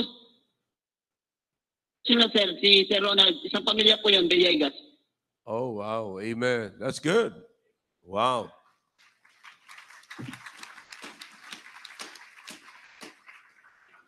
That's good. Thank you po. Huh? Oh, thank you. Okay. All right. So, tuloy-tuloy lang at kami na nalangin dito para sa inyo. Okay? At least sa Baag, hindi delikado mga kapatid. Kasi wala pong bulkan doon. All right. All right. So, I really thank God for our mission. So, mga kapatid, imagine. At patuloy po na lumalago yung mga gawain at patuloy niyo po ipanalangin. No? Itong ginagawa po natin, nung araw, ang buong Baptist, mga kapatid, yung Baptist noong araw, ganyan po ang ginagawa. Kasi maging sa building, kaya ako po'y lumaki sa country church, no, sa Bicol. At nakita ko, pinagtutulong-tulungan nilang itayo yung simbahan po doon. Pero talaga nagtutulong-tulong po sila. Pero ngayon, hindi na. Nung dumami na yung Baptist, wala, pinagtutulong-tulungan na ang pastor. Ganun po ang nangyari. So kaya yung ginagawa po natin ngayon sa mga missions, kung pupunta po tayo sa mga missions, yan po yung mga talagang nakagisnan ko na gawain ng mga Baptist. Kaya tuloy-tuloy po natin yan. Okay? Alright, so huwag niyong kakalimutan po yung ating panambahan this coming Wednesday and continue to pray for our activities mga kapatid. Inuulit ko, by June 12, meron po tayo ritong seminar na pag-aaralan po natin. Ituturo ko po sa inyo ang step by step mula po sa pinakamababang simula, no, ng ating pong programang Tulong sa Magulang at Tulong sa Bayan. No? Napakaganda ng programa, kapatid, kung gagawin po natin talaga ito ng accordingly doon sa programa. So, kaya wag po nating kakaligtaan po yan June 12, ilagay po natin sa ating calendar. Yung mga mission siguro na malalayo ay hindi na sila, of course, pupunta rito. Pero yung mga may gustong pumunta rito, pwede silang pumunta. And then the rest ay magkakaroon na lamang po sila ng sa Google Meet na lang natin sila isasama. Okay?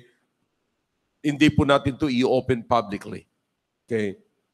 Hindi po tayo magkakaroon ng lahat lamang ay wala ho ito sa ating Facebook Live. Hindi po natin ito ilalagay sa Facebook Live, kundi ilalagay po natin ito sa Google Meet. Kaya if you want to get involved sa programa po natin itong Tulong sa Magulang, Tulong sa Bayan, then you attend the meeting or the seminar, and I would like to encourage all the leaders, area leaders, to encourage your group. Mamaya may fellowship tayo, encourage you na maka-attend sila at magkaroon ng participation. Hindi lamang po kayo dyan, hindi lamang po kayo mga kapatid a-attend or pupunta doon sa site, kundi may gagawin kayo kaya kayo pupunta doon. Okay? Mayroong partisipasyon. Lahat pwedeng mag-involve dito mga kapatid. Napakalaking gawain ito. I'm telling you, napakalaking gawain ito. At ako'y naniniwala na tayo po'y gagamitin ng Panginoon para ma-win natin ang buong bansa. No? At imagine kung ang lahat ng mga missions natin kahapon, sila Brother Rico, doon sa Cagayan, nagkaroon sila ng recognition.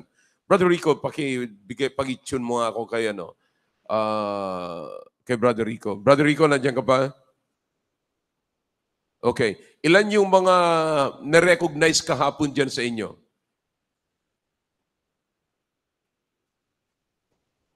$32 po, Pastor. 32. Wow. 32.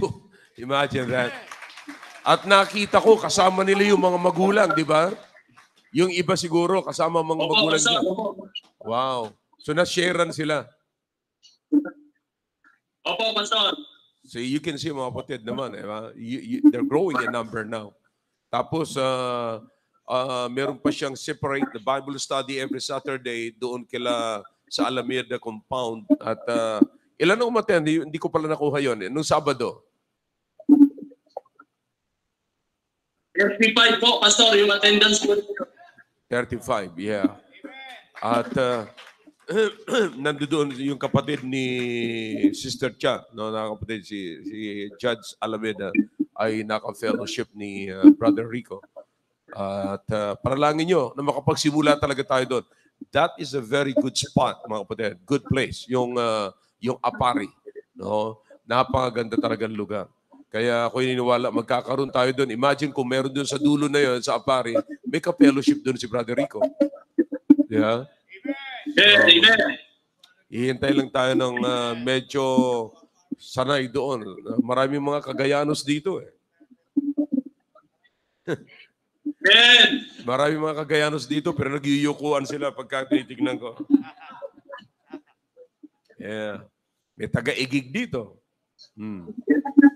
Pero maganda mga kapatid. I'm telling you, napakagandang lugar. Alright, thank you, thank you.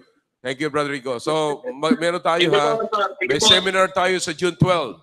May seminar tayo sa June 12. Yes po, Pastor. Alright. Opo, Thank you, Pastor. thank you.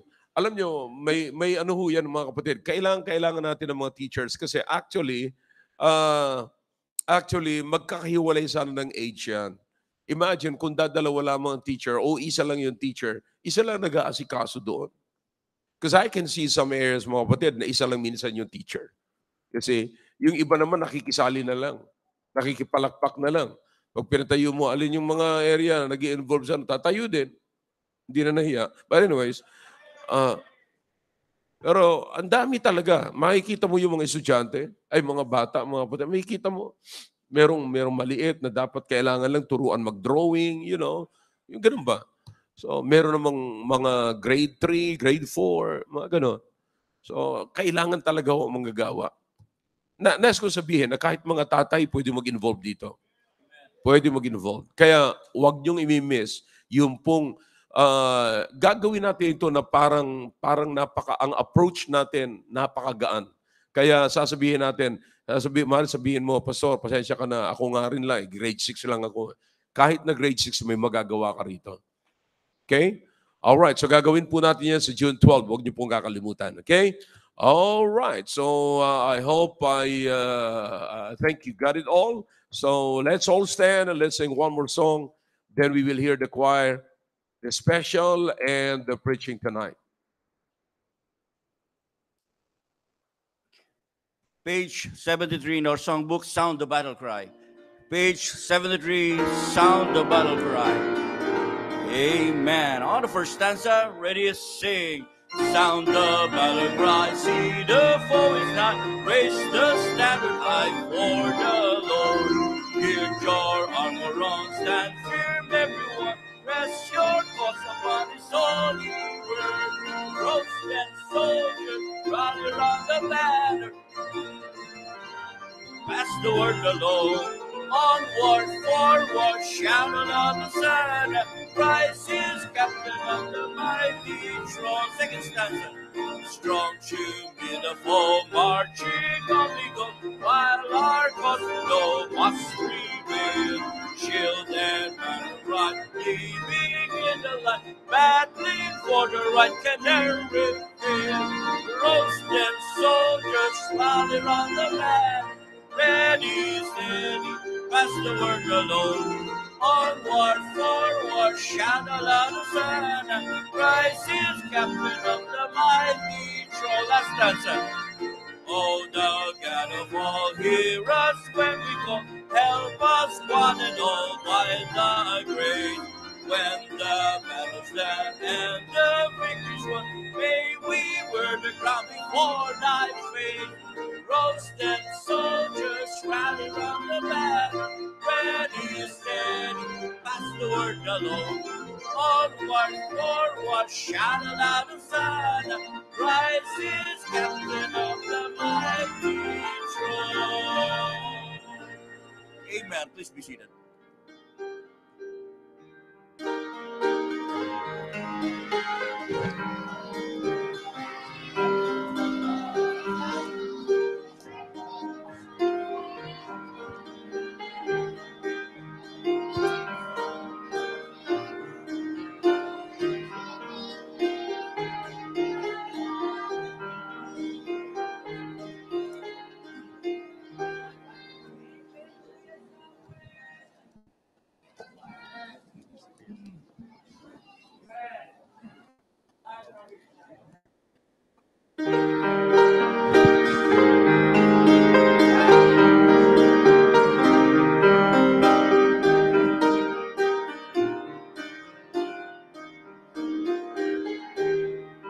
There is peace and contentment in my Father's house today. Lots of food on his table, and no one is turned away. There is singing and laughter as the hours pass by, but a hush comes the singing as the Father sadly cries. My house is full, but my fields are empty. Who will go and work for me today? It seems my children all wants to stay around my table. No one wants to work in my fields. No one wants to work in my fields. Push away from the table, look out through the window pane. Just beyond this house of plenty lies a field of golden grain, and it's wide unto harvest. But the reapers, where are they? In the house. Oh, can the children hear the Father sadly say? My house is full, but my fields are empty. Who will go and work for me today? It seems my children all wants to stay around my table. No one wants to work in my fields. No one wants to work in my fields. As time marches onward, we today must thank the light. All around the souls are dying, condemned to death and endless night. Jesus died to save the lost ones. Will you help His word to spread to the field that worth the millions, as the Lord Himself has said? My house is full, but my fields are empty. Who will go and work for me today? It seems my children all wants to stay around my table. No one wants to work in my fields. No one wants to work in my fields. Seems my children all wants to stay around my table. No one wants to work in my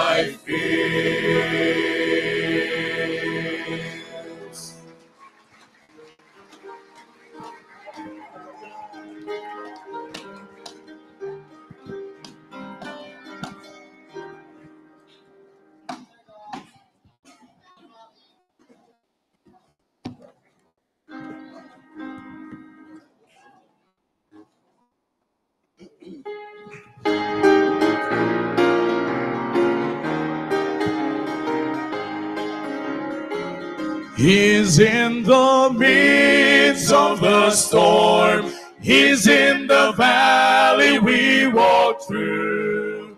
Where two or three are gathered in His name, He'll be there too. When you feel so all alone, He is standing next to you. He's with us now. Our Lord is in the midst.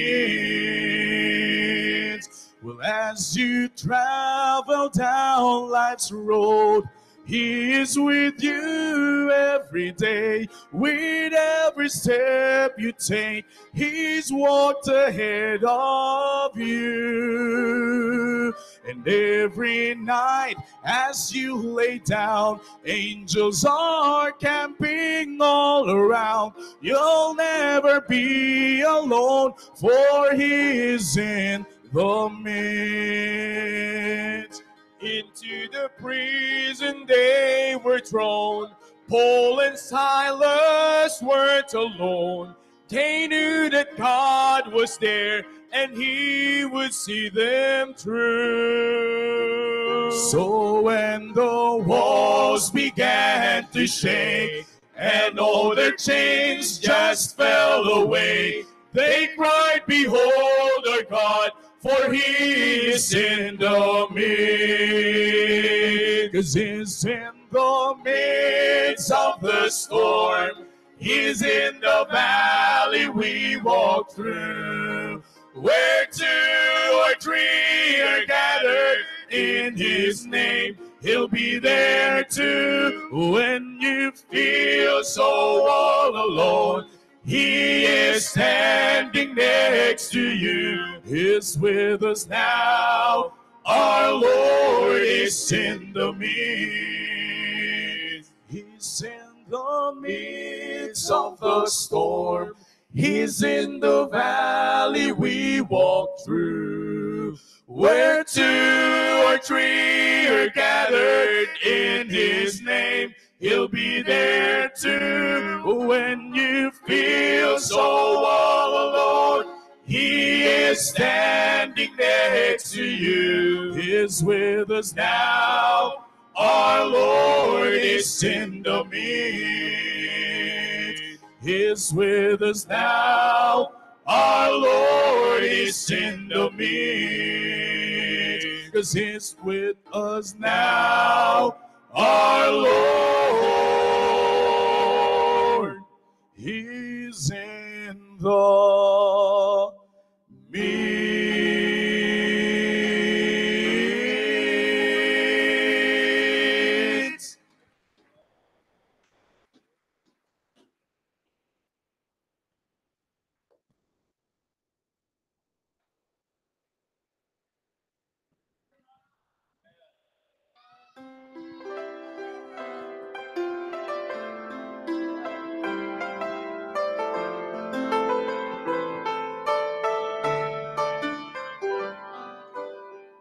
There is a God who loves this world, who longs to make me whole.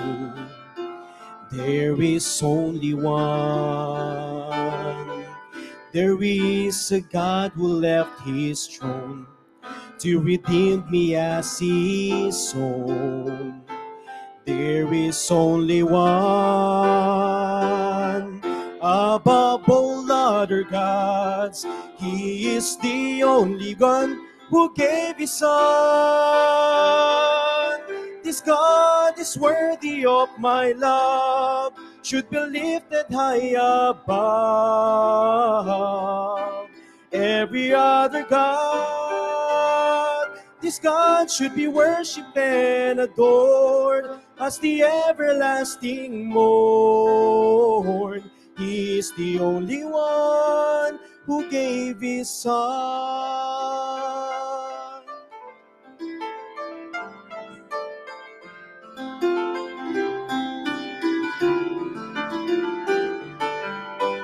There is a God who hears my prayer. I cannot escape His care. There is only one. There is a God who knows my day, and He calls me by my name.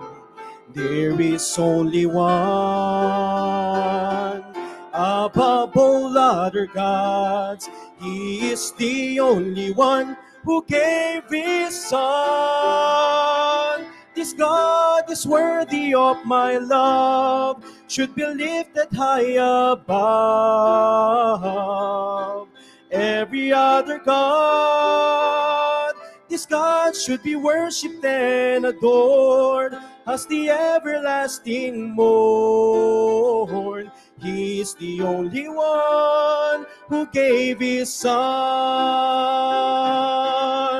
How could I dethrone Him?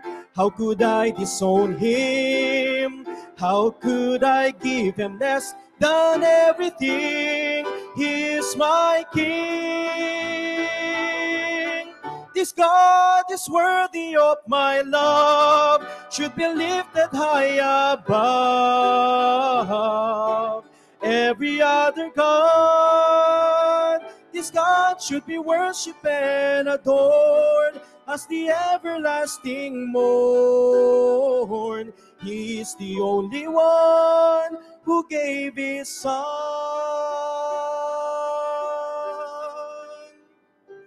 He is the only one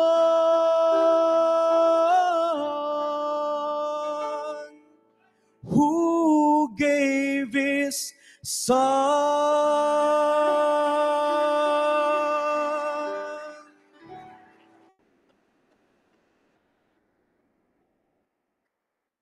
All right, tonight I'm going to give you the continuation of the power of parenting. Let's all stand, please, and turn our Bibles in the book of Psalm 78.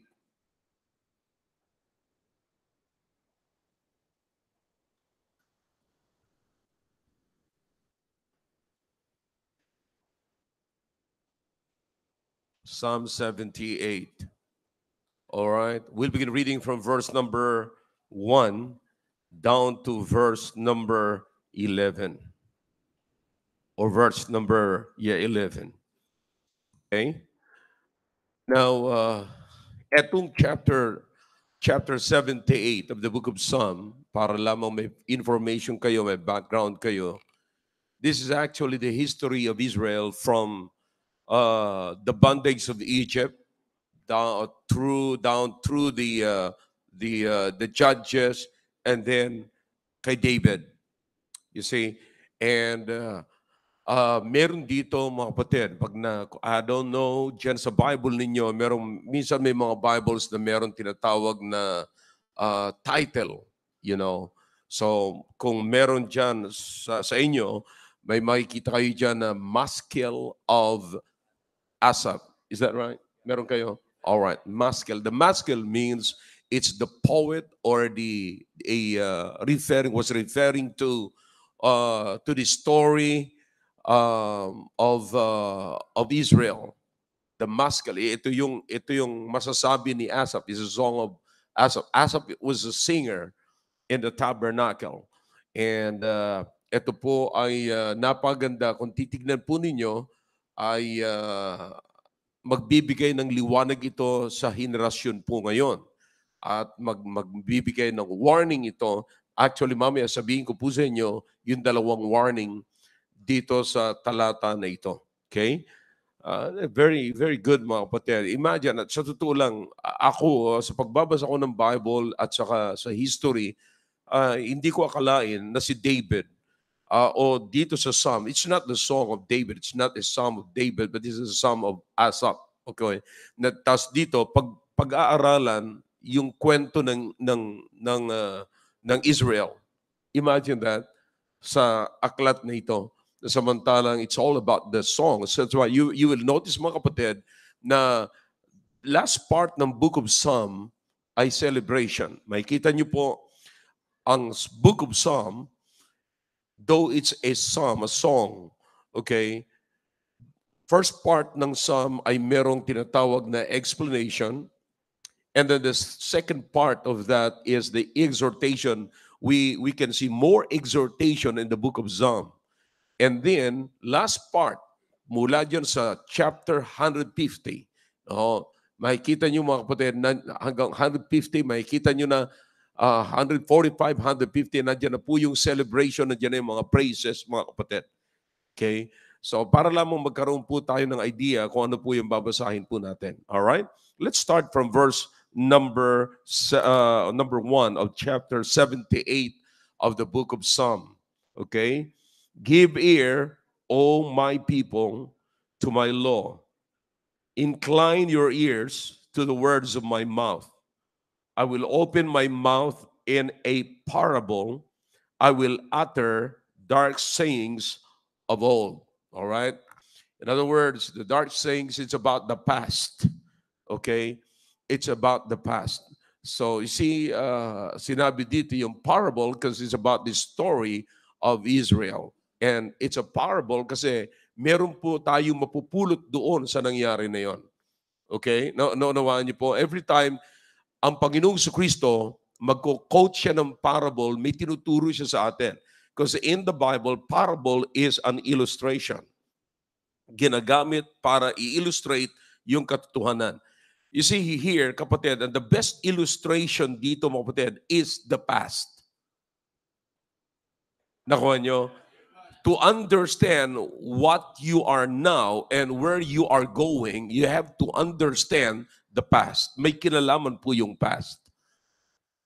Okay? So, ganun po yun. So, kaya, ang sabi sa verse number 3, which we have heard and known.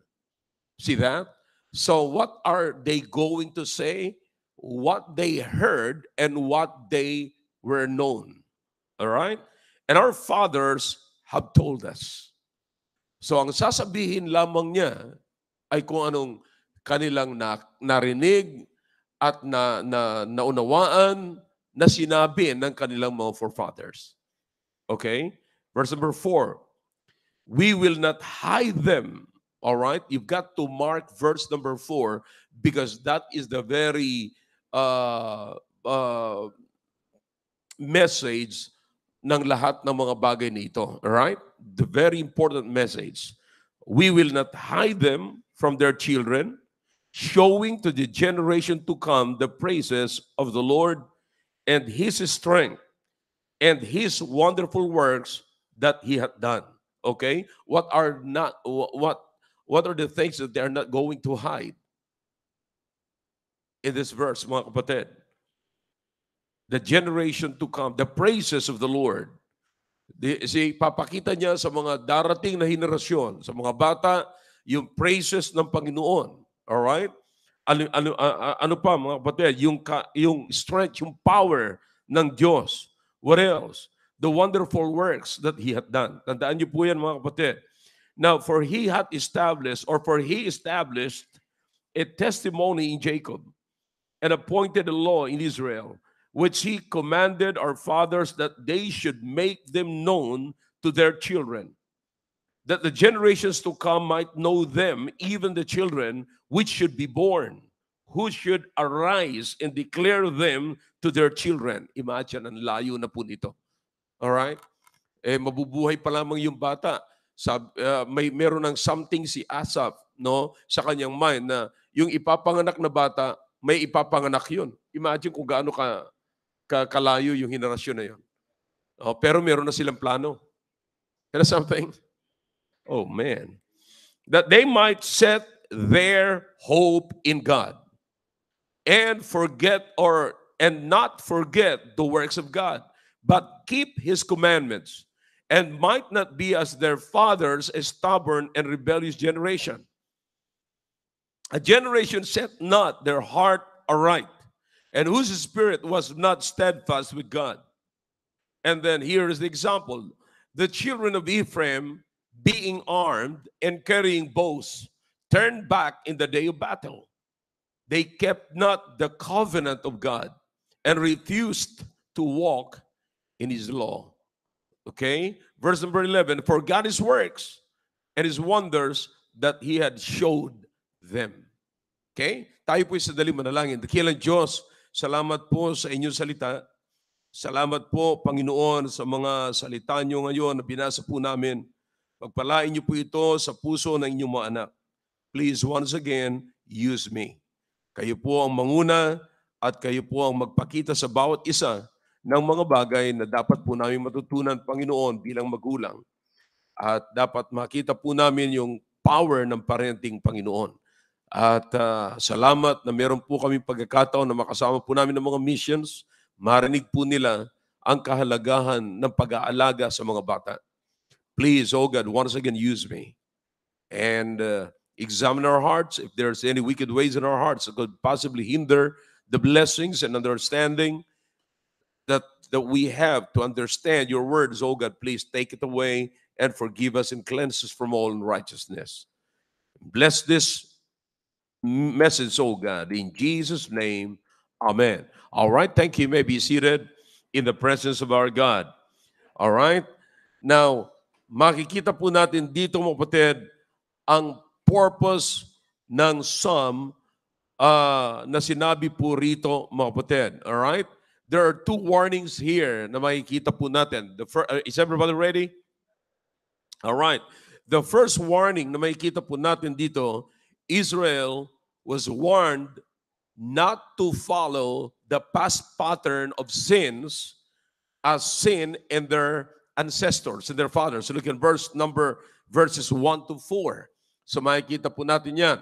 Na yan po ang kauna-unahang warning na wag na po nilang titignan, wag na po nilang susundan yung past pattern. Okay? Yung nakaraan, mga kapatid. At naging kasalanan ng kanilang mga forefathers. The second one, yung current generation. Okay?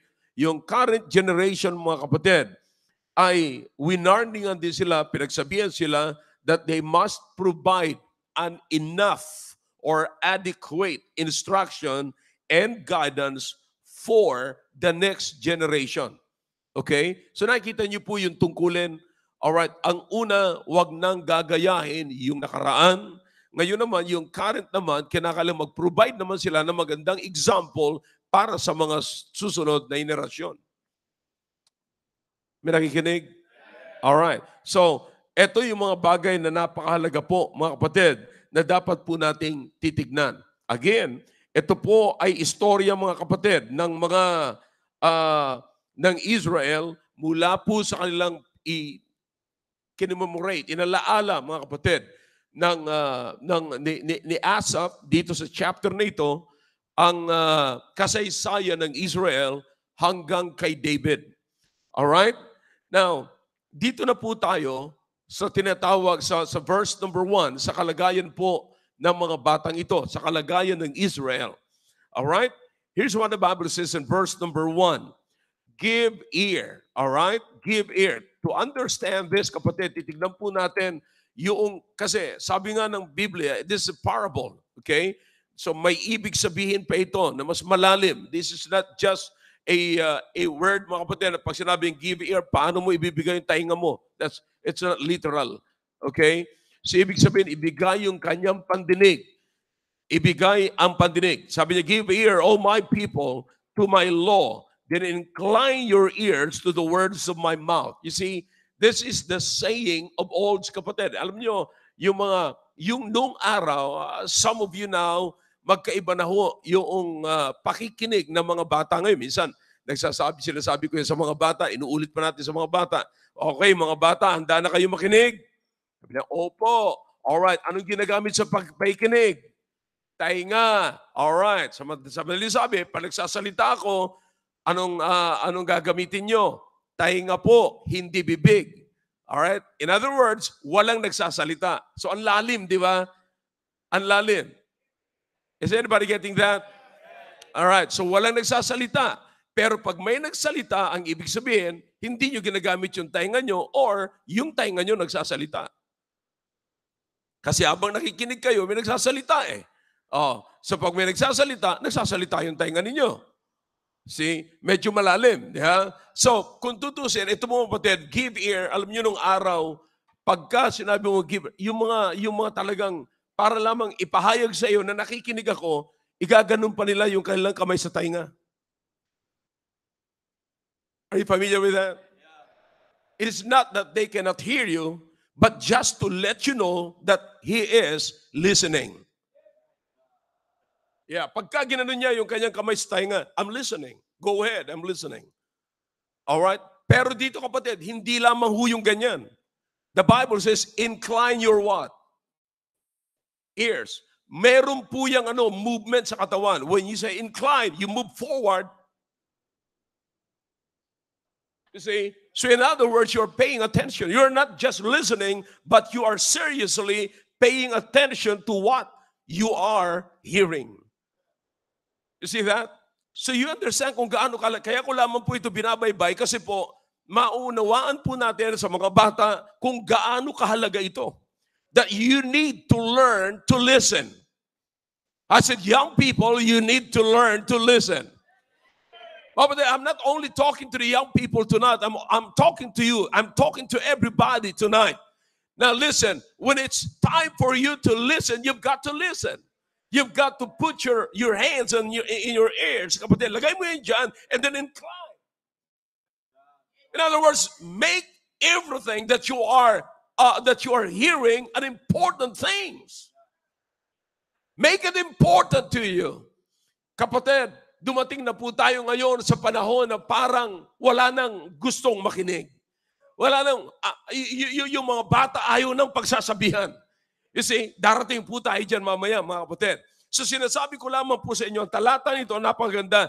And then the Bible says, I will open my mouth. The writer said, the singer said, the psalmist said, I will open my mouth in a parable. I will utter dark sayings of old. That's it. So, may mga parable, may mga, just to let us know, just to inform us na talagang mahalaga ang kanyang sinasabi. Kaya sabi niya, all right, give ear and incline. Step forward, move forward, bend your body. Bend. You see? So bakit? It's important. See? Naalala ko mga kapatid. Pagka yung magulang, yung matanda na ipag-usap sa bata, halika na. Yeah, halika. Para hindi ka tukin. Move, up. You see? Siguro gaano ho yung gaano ako kataas sa kanya. See? Pag nakipag-usap siya sa akin, titingala siya ng ganyan. You see? So para lamang mabigyan ko siya ng importansya mga kapatid, may pakita ko ang halaga sa kanya, kinakailangan abutin ko siya. Alam mo, sabi ng Bible ganito. So you understand what I'm saying? So pinapakita ko sa kanya na mahalaga ang sasabihin ko sa kanya.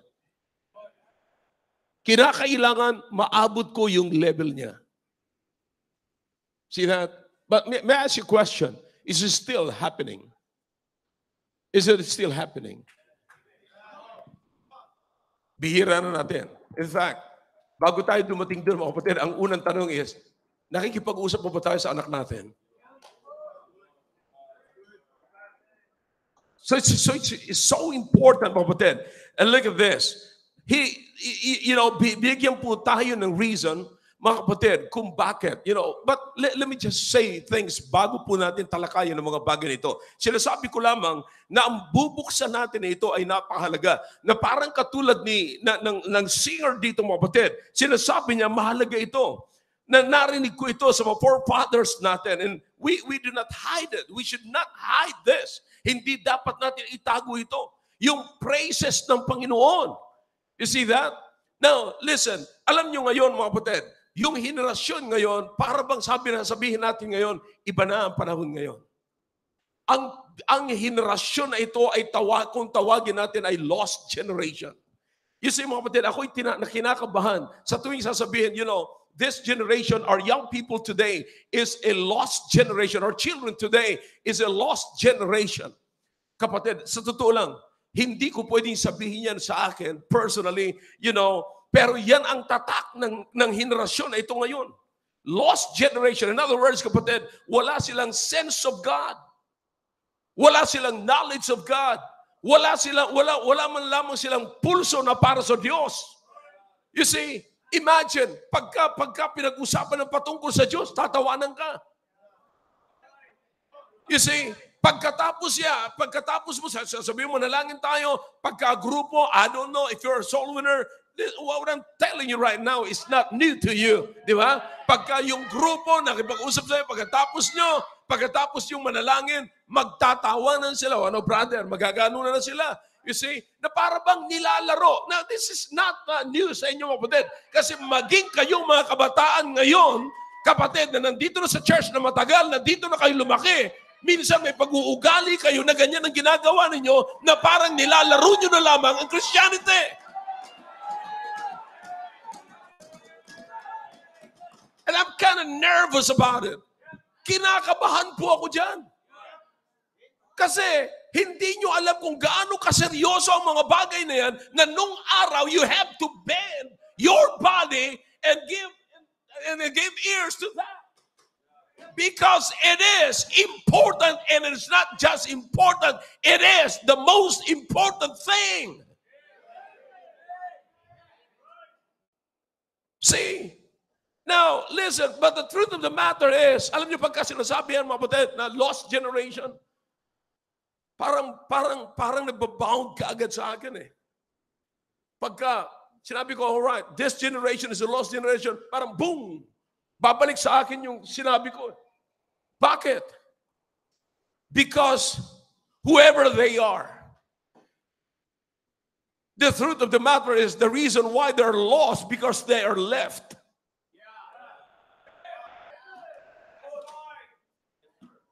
They are left generation. You see, they are not just lost generation, but if the truth be told, they are a lost generation because they are left by their parents. You understand that? Now, listen, kung gaano kahalaga ito, mga kapatid, binabaybay po natin dito.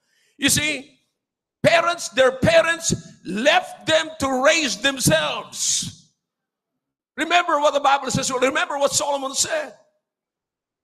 Ang bata na pinabayaan ay magdudulot ng kahihiyan sa kanyang magulang. They'll put their mother to shame when a child is left alone. See that? Now I'm saying their parents left them to raise themselves. Parents left them to figure out life on their own. Anong kinalaman ng mga bata, mga kapatid, kung paano nila i-figure out anong klaseng buhay meron sila? Remember what the Bible says, teach your children. Train up a child in the way they should go. You should not let them alone.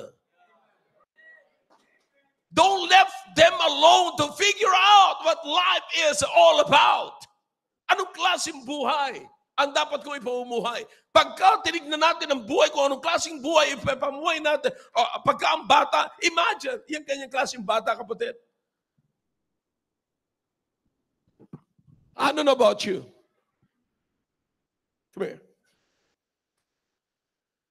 Ilan taon na ito?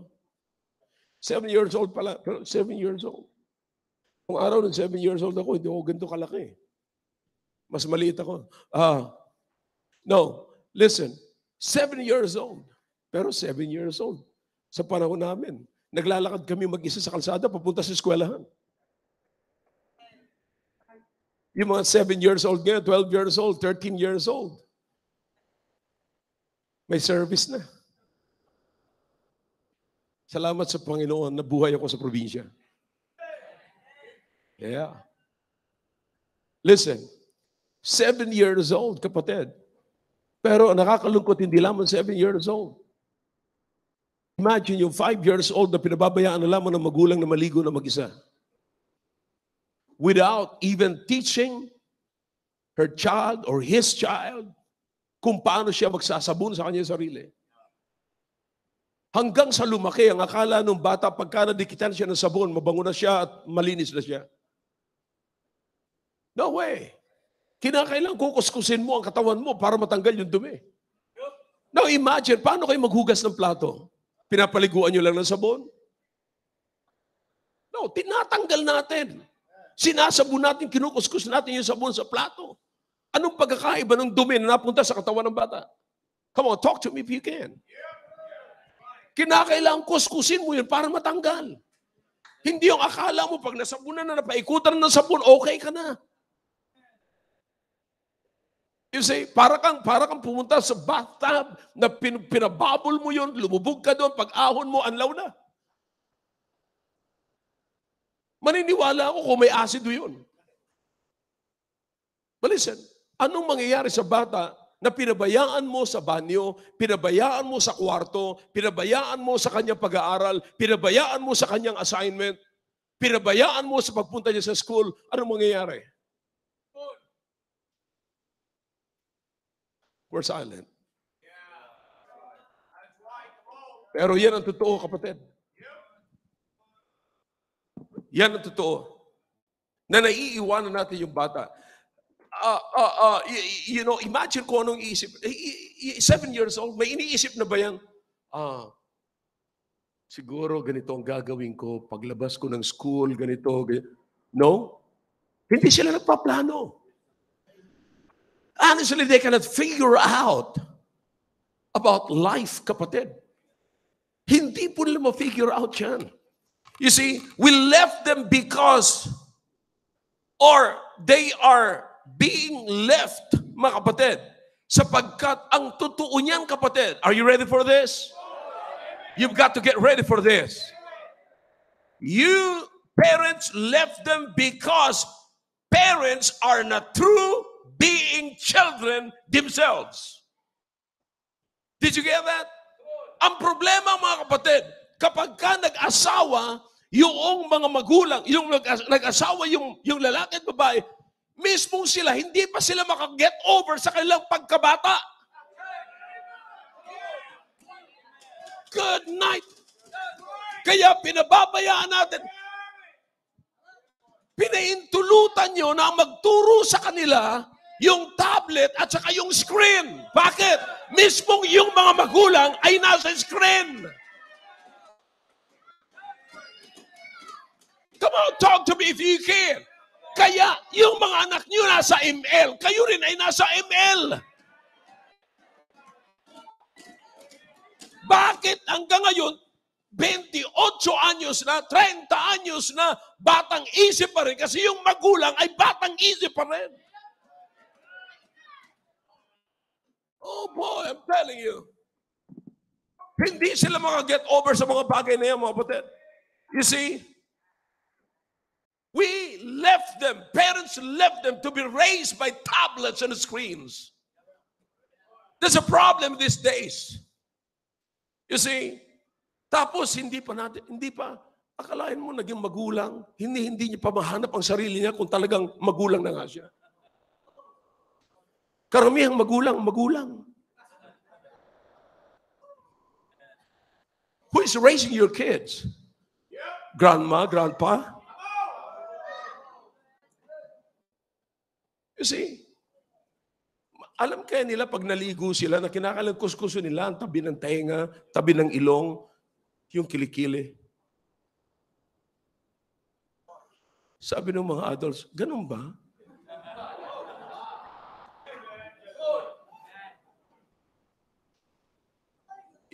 You have to teach your children.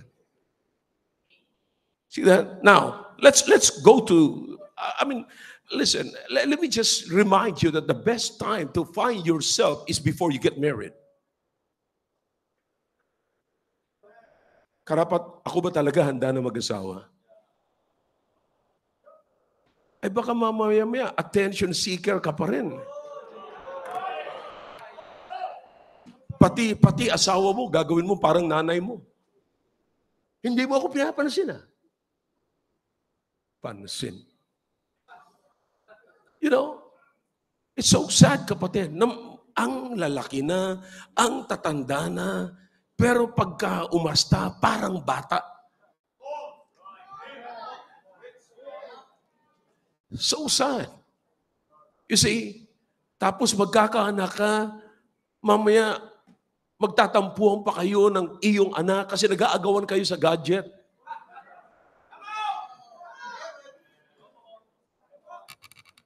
I hope you're getting the point, mga kapatid. But let me just give you quickly the reason why we should teach our children about God. You see, the point here, mga kapatid, is this. We must teach our children about God.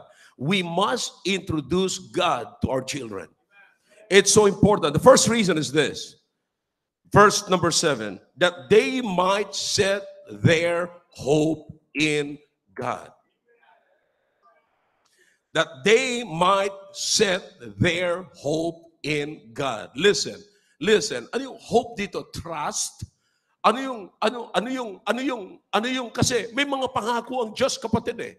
Paano sila magtitiwala sa Diyos kung hindi nila kilala ang Diyos?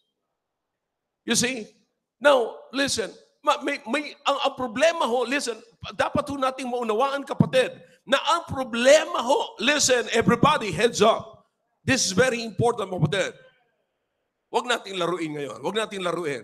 You see, makinig na mabuti.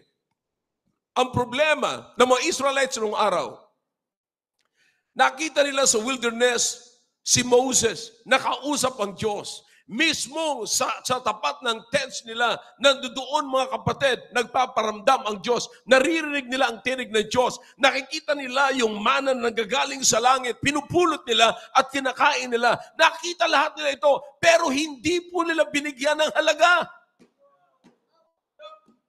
Parang normal lamang na parang nangyayari. Nakakala mo nangyayari ito sa hindi Hudi rin. No, it's not happening. They must understand that they were special people. Special to God. That everything that's happening to them, it is just in the form of miracle, but it's all special. Nasa form lamang ng miracle, kapatid. Pero pinapaabot ng Diyos, special lahat yan because you are special to me. Pero hindi po nila binigyan ng halaga. Hindi ho nila pinahalagahan, hindi ho nila pinansin, mga kapatid. So ano nangyari, mga kapatid? Ang problema sa hindi nila pinansin, hindi nila naipasa sa kanilang henerasyon, susunod na henerasyon. So that their children became ignorant sa Diyos. Yeah. Sinasabi ko lagi, mga kapatid, na yung mag-acquire ka ng knowledge is not free. It pays. It pays to acquire knowledge. But it pays much if you are ignorant. You will pay much. Hindi, kapag ka ikaw ay nag-acquire ng knowledge, mahal yun, mga kapatid, makakuha ka, pero mas grabe. Mas grabe, mga kapatid, kapag ka ikaw ay naging ignorante. Sapagkat lahat ng bunga ng iyong kaignorantehan, lahat yan ay mararanasan mo at babalik sa iyo. It's so sad, marami napapahamak dahilan sa ignorance. You understand that? So, the Bible says here, the reason why it is important to teach our children about God, so that they might set their hearts to trust in God, to wait on God, to hope in God, to put their hope in God. You understand na sa panahon na ito, mga kapatid, maraming nagtatrabaho, mga kabataan, pero hindi tayo nagtitiwala sa Diyos. Kanina lamang, mga kapatid, sa aking mensahe, kaninang umaga, I hope naunawaan ko napakarami sa inyo, mga mag-asawa, hindi maganda ang inyong pananghalian kanina kasi nagdi-discuss kayo sigurado sa inyong hapagkainan. You know, ibenta mo na kasi yung mga tinagong mo dyan. Kita mo na marami ka nang binili dyan. Hindi mo naman pala pinapakina. Kita mo na. Ganyan. You know, nandiyan pagtatalo. But anyways, hindi ko intention, mga kapatid, na sirain yung araw nyo kaninang umaga. Pero ang intention ko ay makita nyo na magtiwala kayo sa Diyos. You see, kasi ang bottom line, kapatid, is this. Lahat na maging mga mayayaman, naniniwala na po sa ganyan na may hangganan yung kanilang pera. May hangganan yung kanilang kayamanan. At ang dami na. Sabi ko nga sa inyo, when I say I've seen it all, naranasan ko na po, narinig ko na yan sa mga bibig ng mga milyonaryo kung paano sila na bankrupt at nagsabi sila, Diyos talaga ang dapat pagkatiwalaan. Diyos talaga ang You understand na itong mga taong ito, sapagkat ang mga batang ito, hindi na nila nakita yung nakita lang ng mga forefathers, kaya lang ang duty ng mga forefathers sana, ikwento nila iyon, sinabi nila iyon sa kanilang mga anak. But they failed to do it. So what happened now? Their children became ignorant of God. See? Now look at this. The sad thing is, nakakalungkot na makita mo ang tao, napakarami niyang resources, pero hindi niya alam kung paano gamitin. Because they're ignorant about it.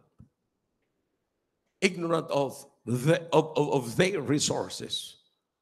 Notice, so the first thing, the reason why we should teach our children about God, so that their hearts must be set. Their hope, their hearts, they must set their hearts in God. Kinakailangan magtiwala sila, kinakailangan umasa sila sa Diyos, kinakailangan marunong sila humaghintay sa Diyos. Now listen to me now. Ilan sa mga kabataan po natin ngayon na nakakakilala sa Diyos na talagang ang Diyos ang nagbibigay ng blessing? Of course.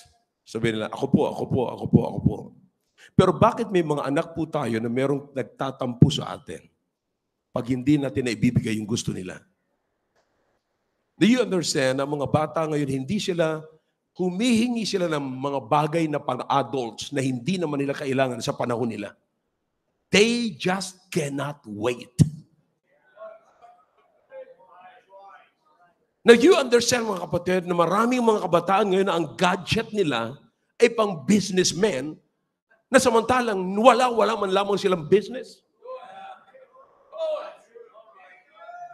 Oh yeah. Sabi nila, ay kasi ang anak ko nag-aaral kasi yan.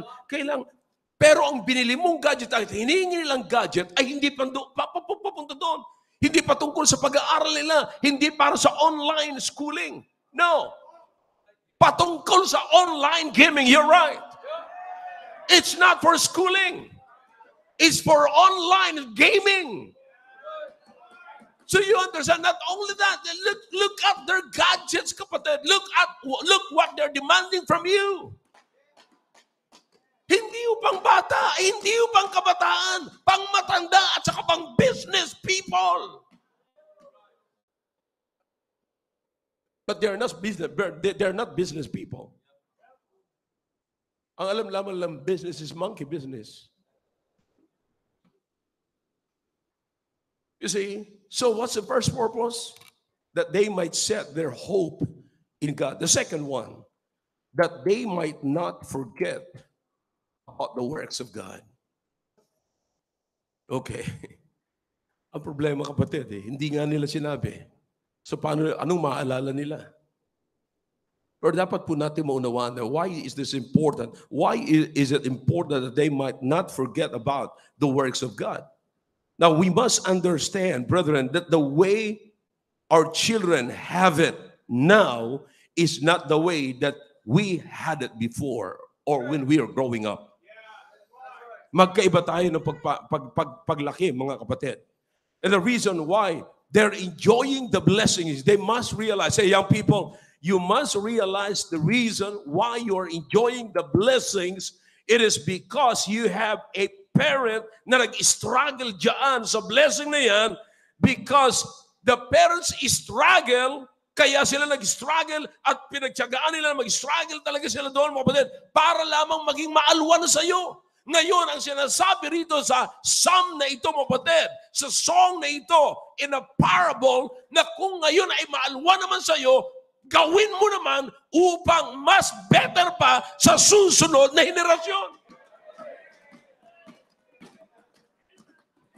We struggled for you to make it easy for you. And now, Because it is easy for you. You've got to struggle too to make it better to the next generation. I hope this is simple, mga kapatid. Alam nyo, makikita po natin dito, mga kapatid, na maraming mga kabataan na ayaw na mag-struggle. You see, I mean, it's very simple. Parang kumbaga sa pain,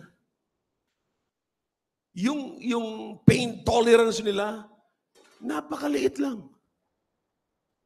Sabi ko nga sa iyo, ipis lang, titili na yan. Konting kurot lang. Kurutin mo yan. Do you understand that? Come on, talk to me parents if you can. Alright? Napansin niyo po ba, pag sabihin niyo anak niyo ngayon, ang sinabi niyo lang konti, ang tampo niyan 1 buwan.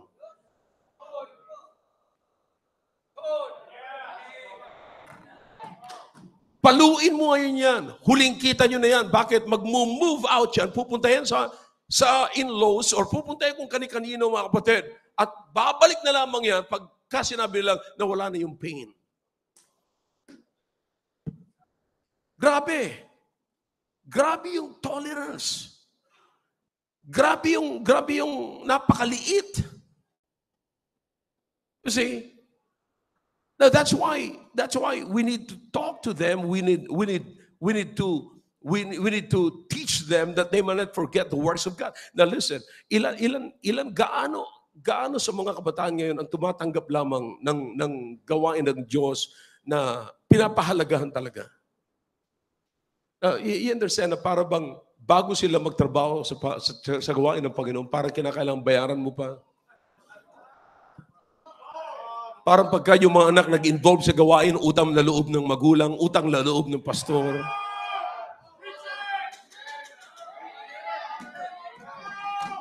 Now listen to me now. Listen, makinig na mabuti.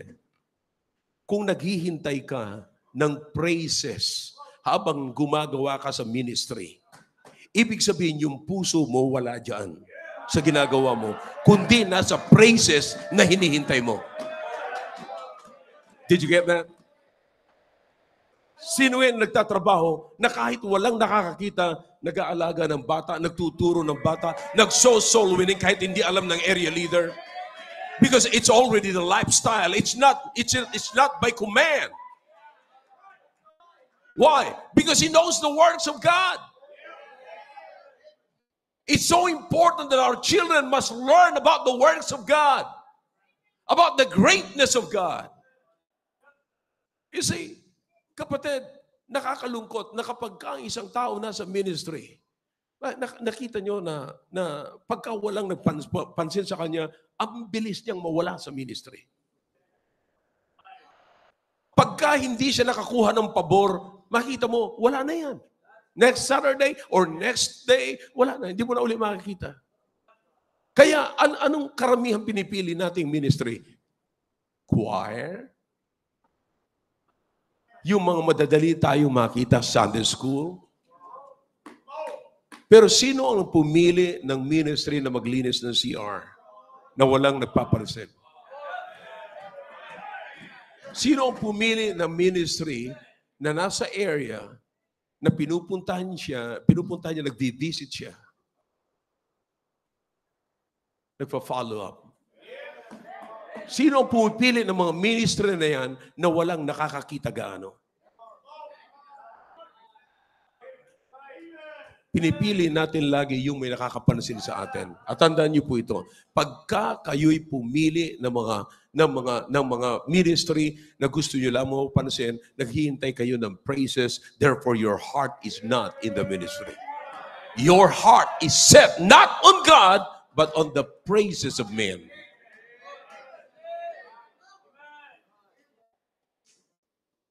In other words, the praises of God, hahanapin mo yan. Saan ba ang Diyos natutuwa?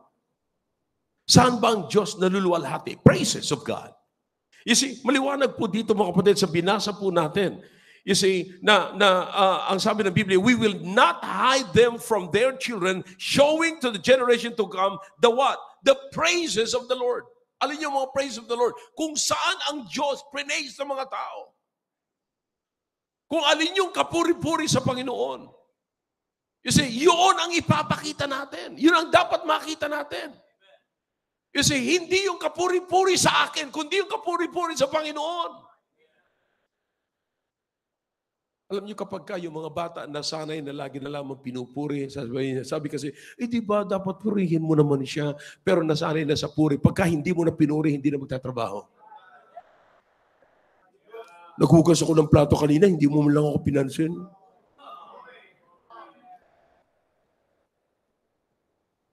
Hindi naman siya forever nakakain sa restaurant. In other words, kapatid, magsosolo ka rin na maghuhugas ka ng plato whether you like it or not. Bakit? Kakain ka. So yung mga basic na bagay na yun, hindi mo na kinakailang maghintay pa ng praises ng tao kasi basically, gagawin mo yan.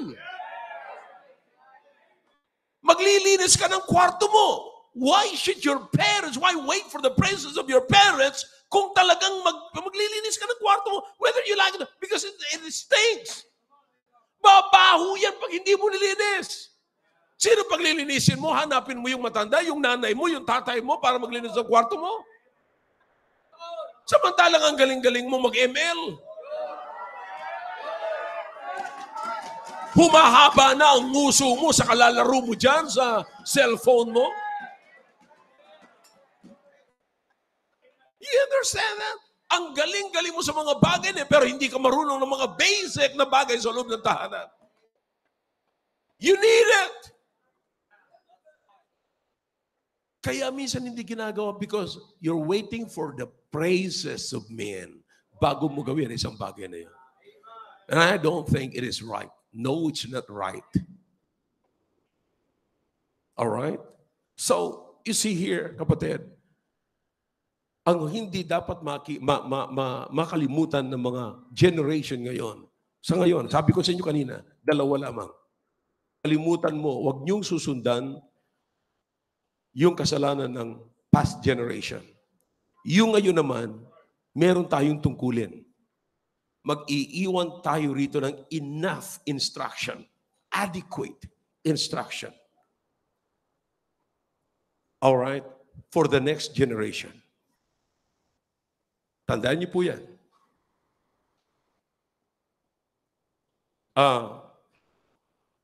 Ang henerasyon ngayon, kasama natin because they need an instruction. All right? Kailangan nila instruction. So, they need something to understand about the praises of God. What are the praises of God? So, they must strive for the praises of God, not for the praises of men. All right? Let's go to number 3. I think, dito ko muna tatapusin to, mga kapatid. All right? This is important. Number 3. The first one that is that they might set their hope in God. All right? Do you really trust God? Listen. Ang problema natin is pagka hindi mo nakuha yung gusto mo, hindi ka na marunong mag-wait. Magagalit ka na, so you do not really trust God.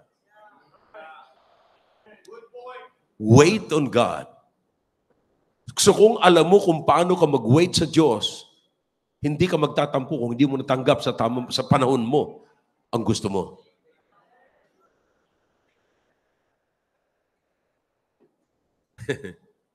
Ilan kaya sa mga young people ngayon nagtatampo sa mga magulang nila ngayon?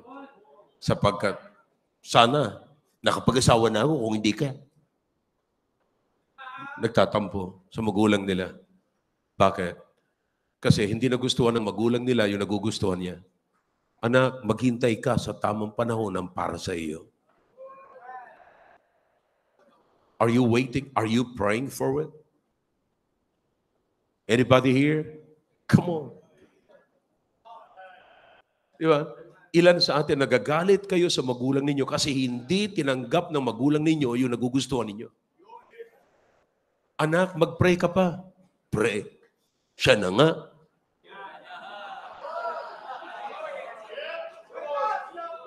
Pray pa. See? hindi mo kilala ang Diyos. Pilit ka ng pilit na yun na. Pag nasa iyo naman, pipilitin mong mawala sa iyo. Alright.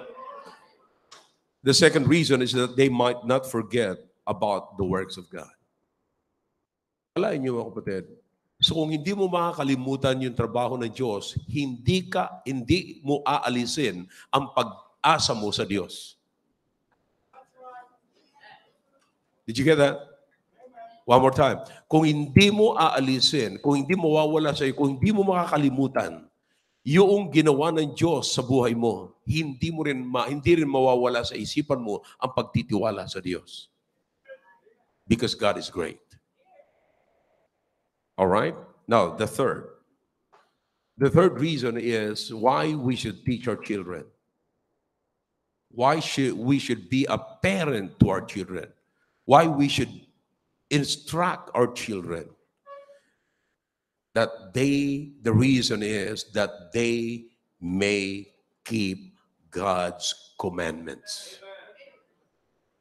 Keep God's commandments. Listen now, everybody. Ang gusto lamang po natin ngayon is to keep God's blessings. And forget His commandments. No, sir. No, sir.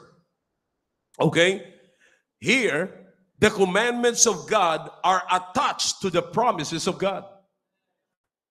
Don't forget that. Don't miss it. All right? The commandments of God is always attached to the blessings of God, to the promises of God. Now, what I'm saying, mga kapatid, is this. You cannot just get what God has without getting God. One more time. Na-miss nyo yun. You cannot just get what God has without getting God. You've got to get God first to get what God has. Now, anong ibig sabihin nito, mga kapatid? Keep my commandments, Jesus said. All right? Keep my commandments. Kinakailang i-keep mo ang Panginoon. As you keep God's commandment, you are keeping God in your life. And because you are keeping God in your life, then blessings is always attached to the commandments. Now listen, this is very practical, kapatid. Listen, pagka sinabi ng Biblia, all right, train up a child the way they should go. And when they, all right, what is the commandment now? Train up a child in the way he should go. Why? Because when he is old, what will happen? Shout it. He will not depart from it. Where is now the blessing? Where is now the promise? He will not depart from it. He will not depart from where you trained him. So that's a blessing. Kung ang anak ko ititrain ko sa tama niyang kalalagyan, pag siya'y tumanda, hindi na siya aalis doon. Yun ang kanyang magiging practice. In other words, kung ngayong bata pa lamang, tuturuan ko ang anak ko na maging magalang. Pagka tumanda siya, magalang pa rin siya. Ngayon, kapatid, sasabihin natin, kapatid, sa totoo lang ha, ang sasabihin natin, iba na ang henerasyon ngayon. Ang mga bata ngayon, wala nang galang. Ho! No, sir! Mapapahiya ka dyan. Wag ka. Kung ikay magulang, wag ka magsasalita ng ganyan. Bakit? Ang ibig sabihin, hindi mo naturuan gumalang ang anak mo. Sapagkat kung ang anak mo ay naturuan mong gumalang, magalang yan pag lumaki na.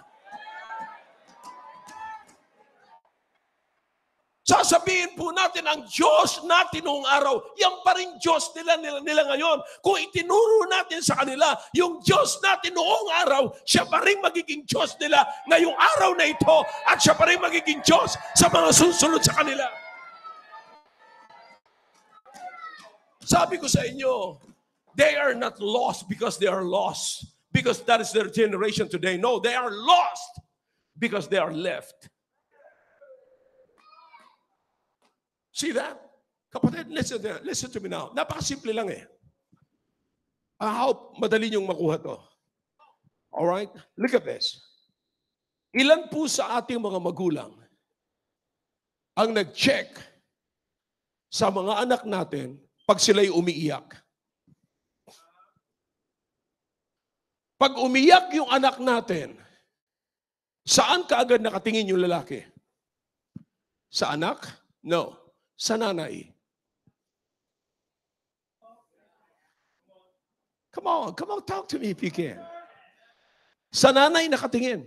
Bakit? Kasi, pinaabot natin sa nanay, sa asawa natin, damputin mo yan, ba't yan umiiyak?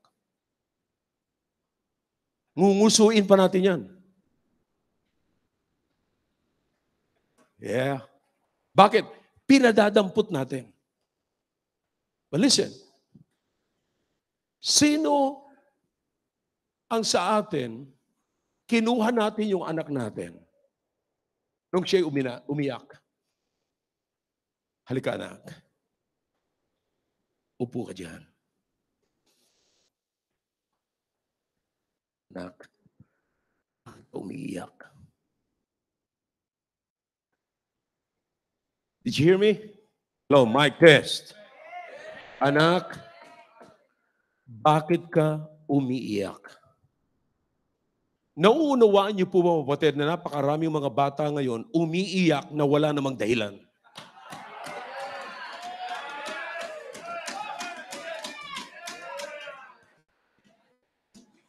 I'll tell you what. Because every kid, every child, kapatid, ay ipinanganak na attention seeker. They are just seeking your attention. That's why when they cry, umiiyak sila na walang dahilan. Gusto lang nilang makatch yung attention mo. Pero ang tanong ko, ang problema natin ngayon, may mga tatay kapatid na titignan lang yung kalang asawa, ipapadampot sa asawa without talking to them. Ngayon yung bata, dinampot ng nanay. Sabi niya sa nanay niya, eh. Come on, talk to me if you can. Hindi to bago, kapatid. Kayong lahat ay nakikinig kayo sa akin. Alam niyo sinasabi ko. Pero sino ang sumalo at kinuha? Alright. Minsan, ito pa ang masama. Dadamputin talaga ng nanay. Bakit? Sasabihin na, alika na. Anong gusto po? Ano po? Sinanay mo ang anak mo na ikaw ang nagpupo sa kanya. Ano po kailangan po? Tapos, Ops, wag mong gagawin yan kay nanay. Bad yan. Good night.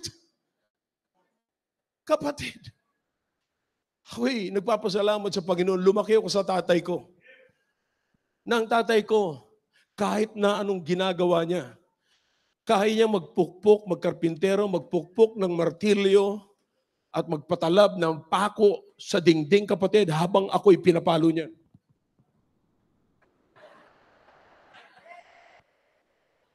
Kaya niyang makipag-usap sa iba habang minumura niya ako. Kaya niya magtrabaho at habang nagtatrabaho siya, kaya niya akong pagalitan. You understand that? Minsan sasabihin natin, wala ng panahon yung tatay, nakita mo nang umiiyak. Kaya yung bata, kapatid, nang unawaan niyo po, pagka lumaki yan, imagine kung lahat kayo nandiyan kayong lahat, biglang, wala namang dahilan. So everybody, nakatingin sa kanya. Oh, ano nangyari? Kapatid, yun ang gusto niya. Yun ang gusto niya. Hey! Ba't ka umiyak? Upo!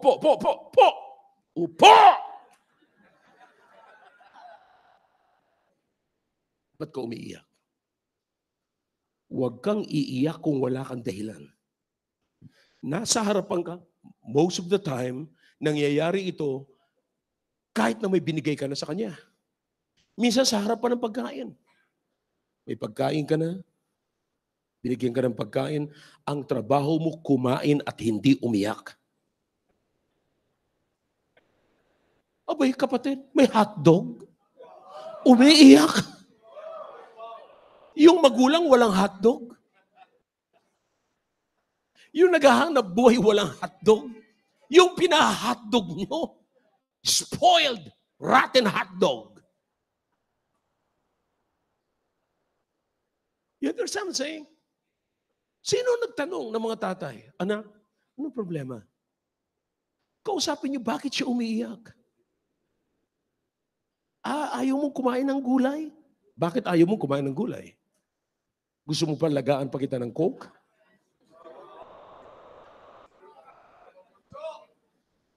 Bunso ka ba? Kaya pala. Pero ako'y bunso, mga kapatid. Hindi po ako ganyan. But listen to me now. Thank you. Isang araw, pag hindi nyo po yung ginawa, makikita nyo, sorry for the word, pero ito po talaga ang mangyayari. Lalaking bastos ang anak ninyo. Kasi, ang anak ninyo ay attention seeker. Kahit may kausap kayo, lalapitan kayo, nakakita na po ba kayo sa mall? Abay, ako mismo nakakita. Kami, kasama ko si Janel, kasama ko si Maki.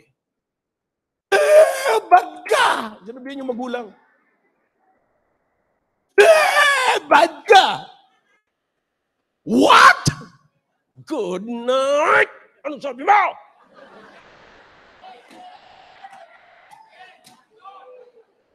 You go ahead.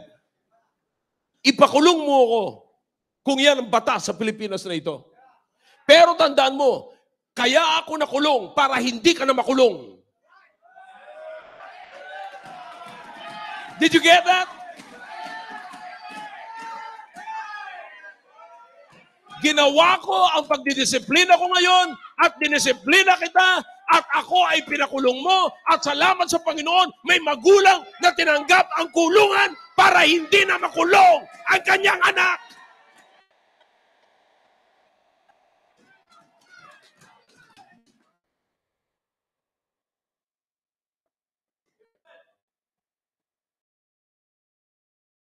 Maraming hindi nakakaunawa po niyan.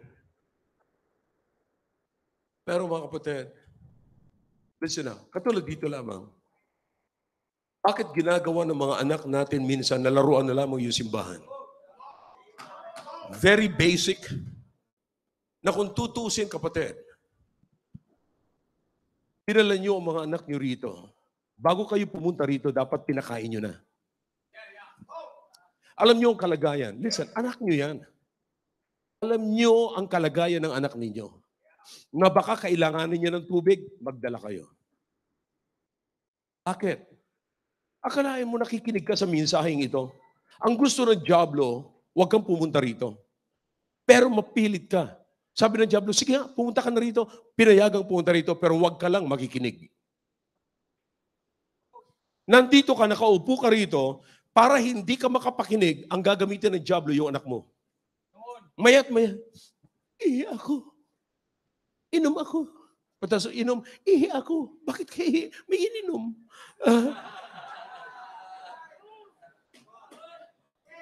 Pero kapatid, ano dapat mong katakutan? Alam mo yung anak mo, hindi siya nauuhaw. Alam mo yung anak mo, hindi siya nagugutom. Bakit? Pag alis nyo, kumain kayo. Pinakain mo siya. By the way, wag mong bibigyan dito ng pagkain sapagkat it's time to listen.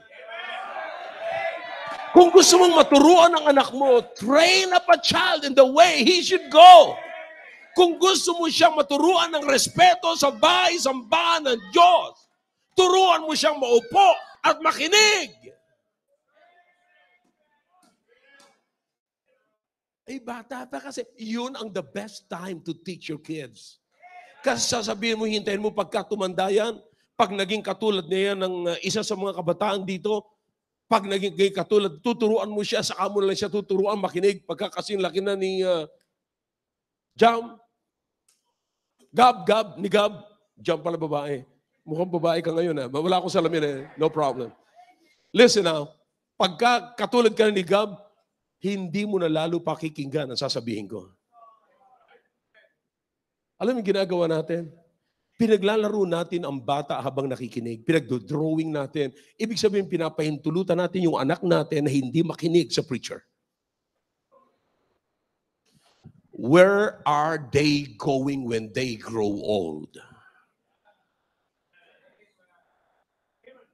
Anong impression ang nilalagay mo sa iyong anak? Kapatid, yung hindi natin tinuruan, isang araw, ilalagay tayo sa kahihiyan. So they are lost because they are left. Ba't nawala yung mga pastors?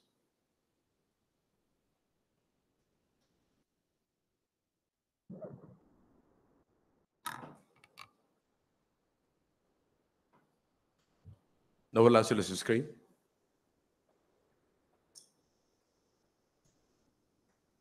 Ito pa naman ang dapat marinig nila. Because it's so sad, kapatid, na kapag ang mga anak ng pastor ay walang disiplina. When they are supposed to be the example in the church. Listen now, listen now. Huwag niyong i-spoil ang mga anak ng pastor. Salamat sa respeto niyo sa pastor, salamat sa respeto niyo sa mga anak ng pastor, but never spoil the kids of the pastors. Teach them. Be a part of their success. Teach them. Now listen now. Here's the thing. I'm done. Because after this, sabi ko sa inyo kanina,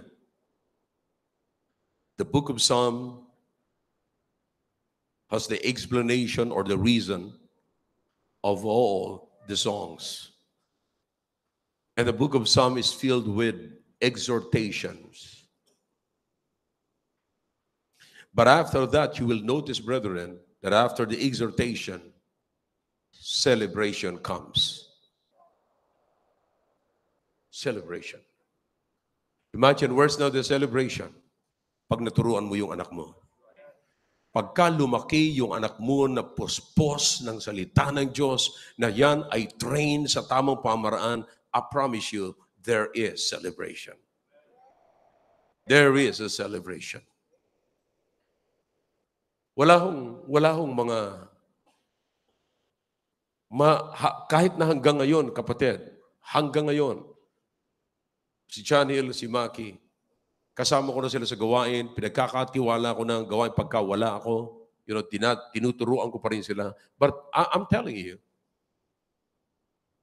partly, I'm celebrating.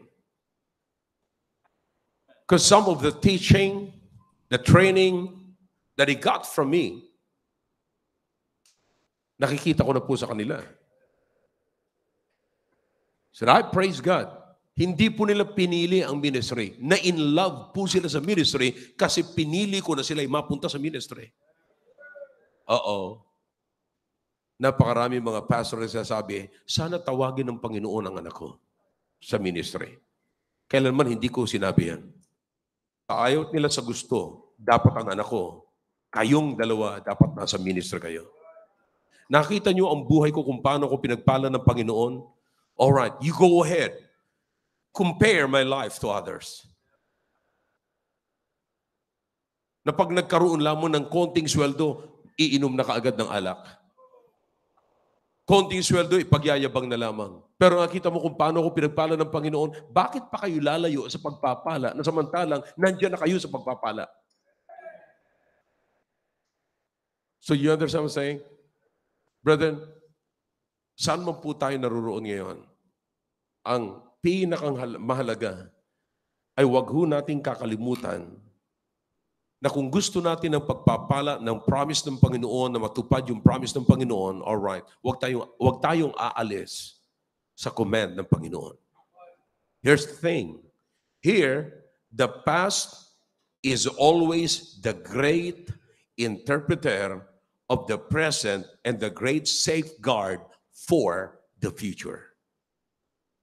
Did you get that? All right, let me say this one more time. The past is always the great interpreter of the present. Okay? Because the past tells us what's gonna be. Or what do we have now? Anong meron po tayo ngayon? May mga bagay na hindi tayo naunawaan ngayon, pero pwede natin sabihin, oh, nangyari na ito. Nakakita ko na ito. Nabalitaan ko na ito. Narinig ko na ito.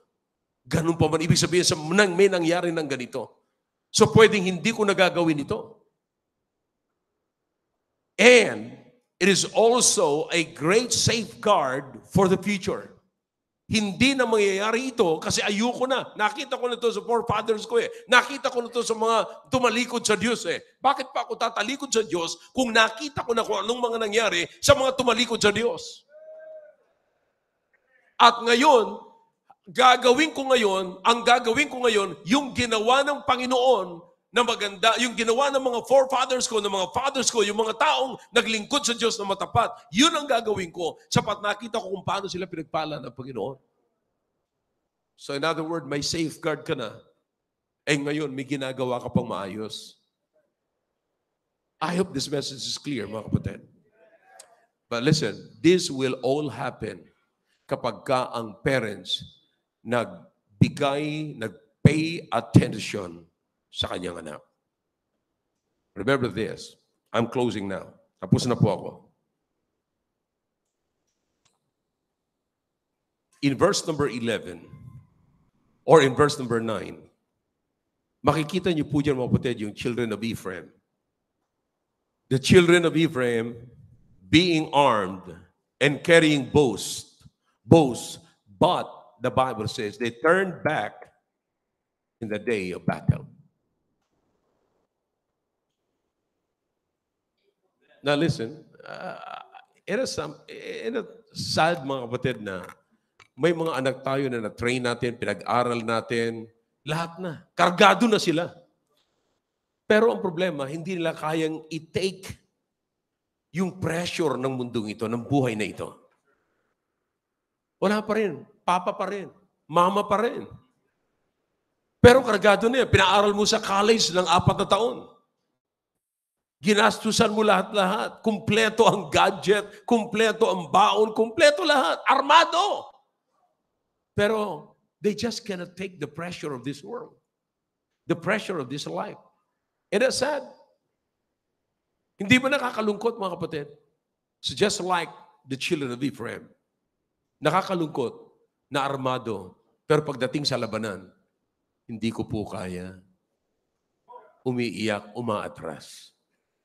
Hindi nila kaya mag-isa. Pagka sila mag-aasawa na, hindi pa rin nila kaya. It's so sad. Kapatid, that's why it is very important, mga kapatid, to teach our children about God. Because nothing in this world, wala na. Wala na tayong pwedeng itumbas pa, mga kapatid, sa Panginoon na siyang magpapatibay ng kalooban ng ating mga anak. Kaya dapat nilang makilala ang Diyos. I hope this message ay nakatulong po sa atin, mga kapatid. Alam nyo, kung gusto natin ng isang matipuno na sundalo, train them. Kung gusto nating buo ang loob na sundalo, train them. Gusto nating buo ang loob na kabataang lalaki, train them. Gusto nating buo ang loob na kabataang babae, train them. Gusto nating buo ang loob ng isang manggagawa ng Panginoon, train them. Lahat po yan. They need to learn it from us. They need to learn it from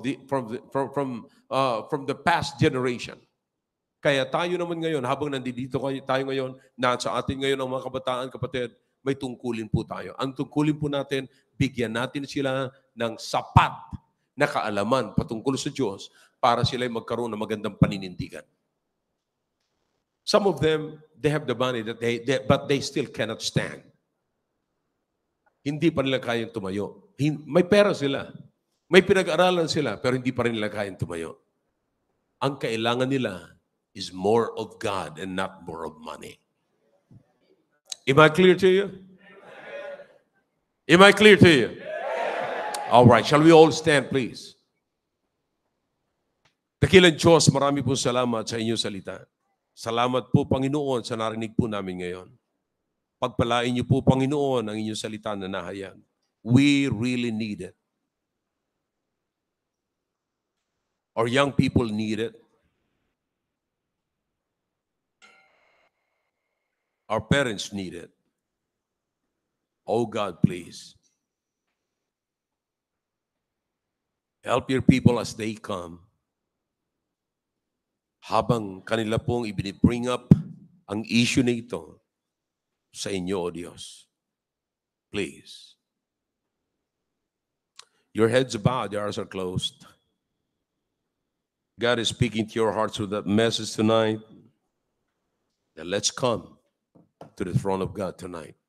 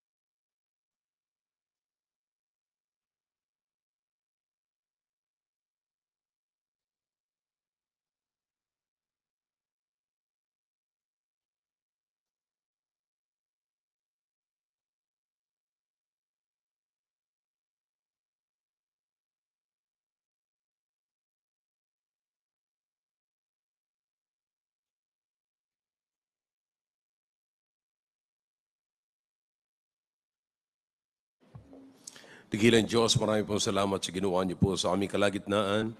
Pagpalain niyo po, Panginoon, ang lahat ng mga narinig po namin.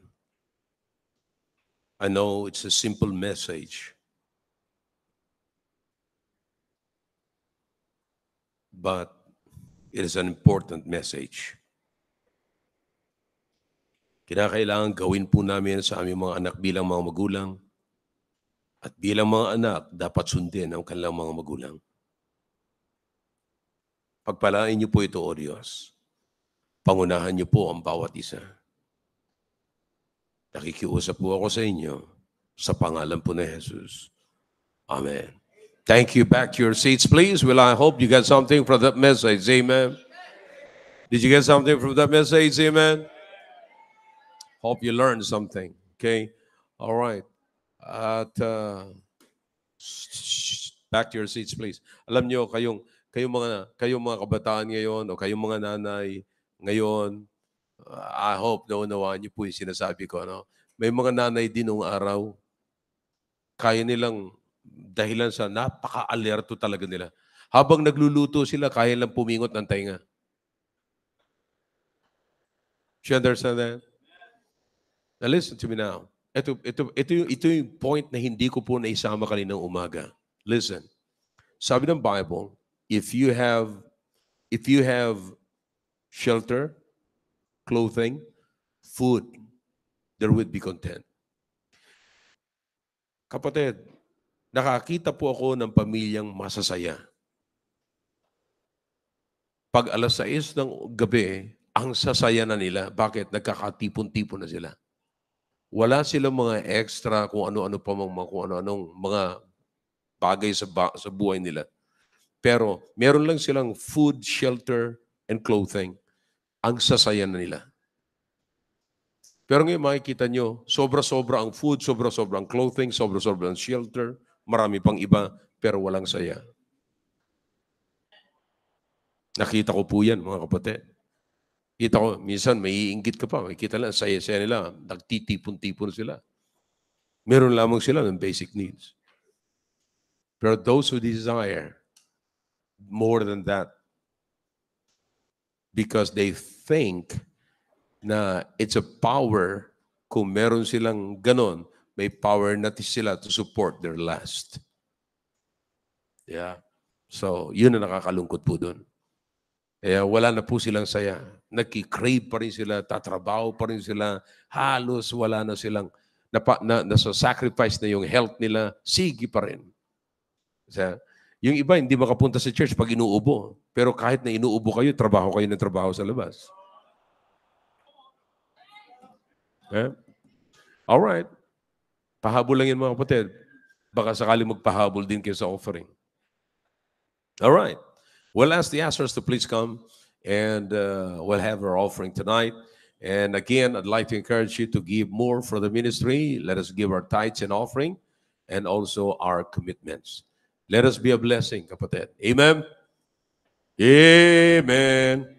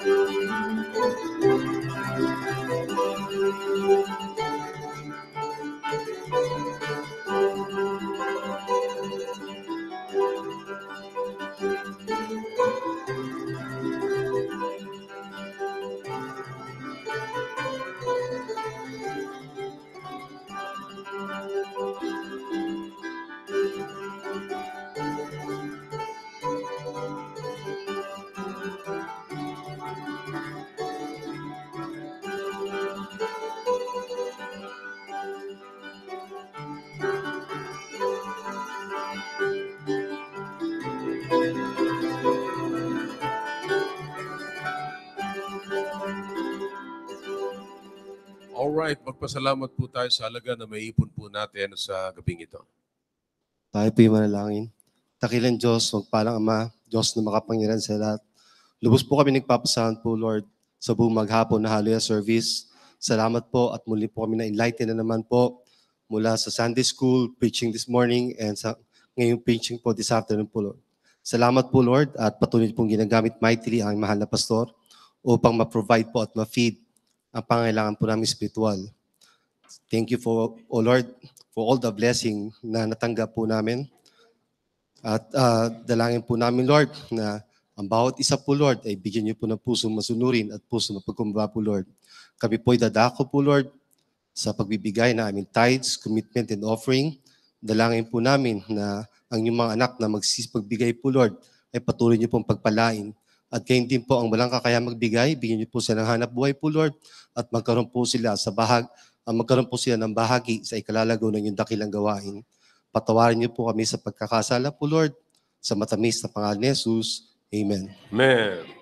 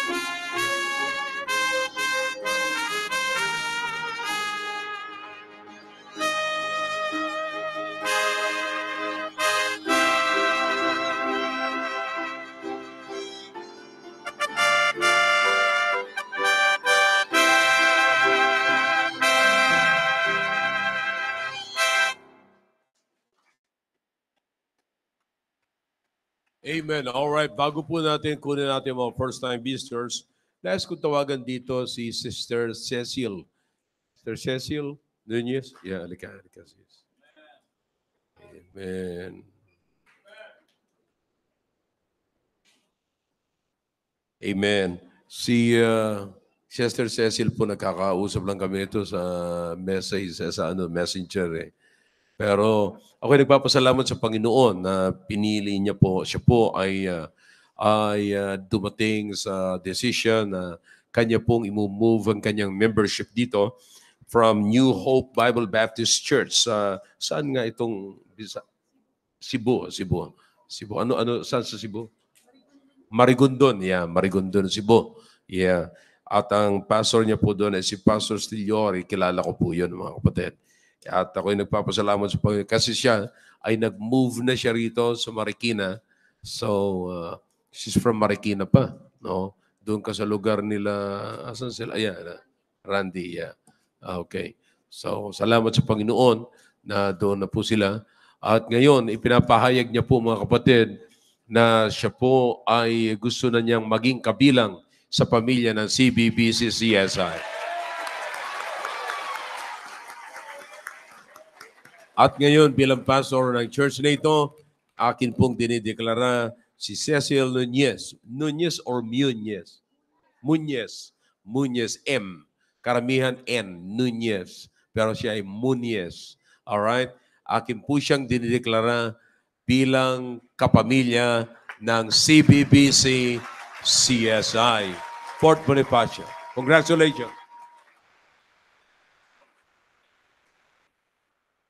Alright, para po sa mga bisita po natin, ay nais ko pong ayaw po namin na kaligtaan po namin. Pakitayo po yung mga first time. Pakitayo po yung mga first time. First time nyo po rito sa church, pakitayo po kayo. So we have 25 ngayon at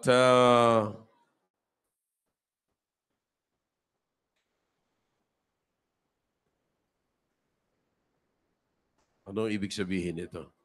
32? May 32? 25 plus 32?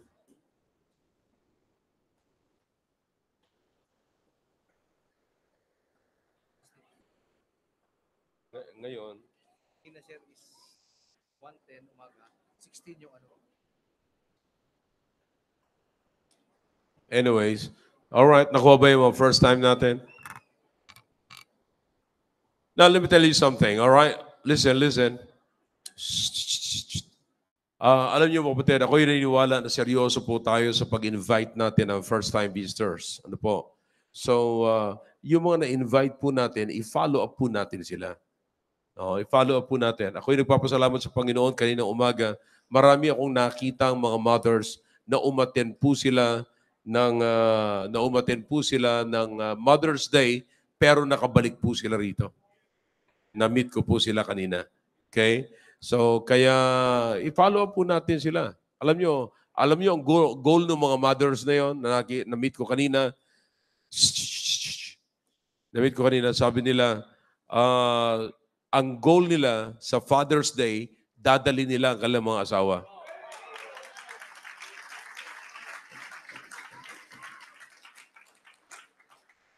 Kaninang umaga ay meron tayong 110, tapos 28 ngayon.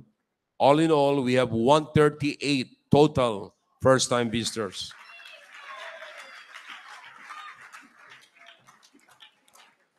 Alright. At yung mga magulang na mga tinuturuan natin, ba't maingay? Alright. Yung mga magulang na tinuturuan natin pag Sabado, imbitahin natin sila, introduce natin kung anong meron tayo. Sabihin sa kanila, it's not about religion, it is about education. Bible education. Okay? Alright. Kasama natin dito ang Caloocan ngayon. Nandiyan sila? Okay. Let me see. Nandiyan si Brother Rick. Brother Rick, nasaan ka?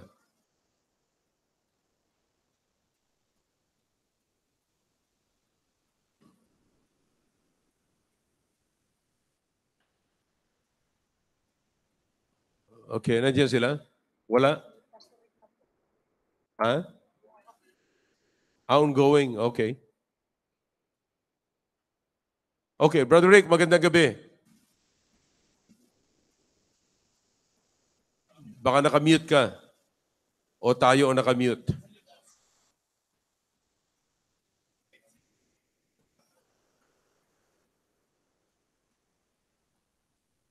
Yeah, go ahead, Brother Rick. Walang sound eh. Saan ba problema? Yan, meron na. Sorry po, hindi ko gaano kayo. Kumusta? Kumusta ang anniversary ninyo? Yeah, maganda. Great. Pero po kami doon na 450 na and we got 549 there. Wow. Meron po kami goal na 150 first time dito. We got 173. At meron din po kaming goal na sa ngayon po meron po kami 15 baptism kanilang umaga. Ngayon po, hindi. Medyo nawawala lang, Rick. Medyo nawawala lang. Pero ilan yung nabaptize? 15, sir. 15 po. Meron po pong baptism ngayon. Wow. That's it. Amen. Congratulations sa tagumpay ng inyong anniversary. That's it. Yan ang Thank you so maganda. much, sir. Yeah. So, ongoing ang baptism?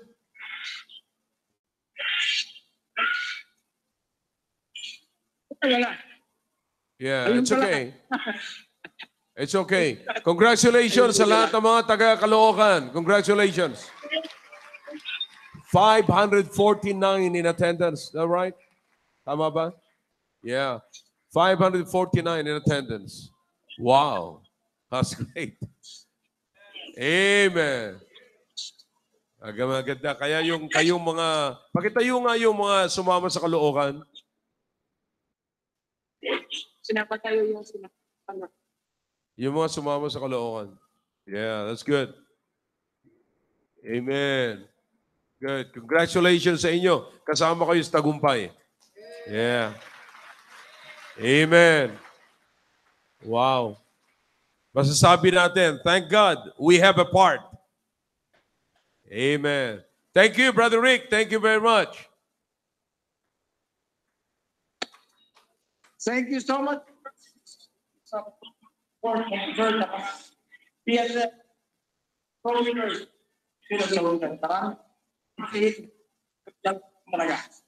Amen, amen. All right, tagumpay.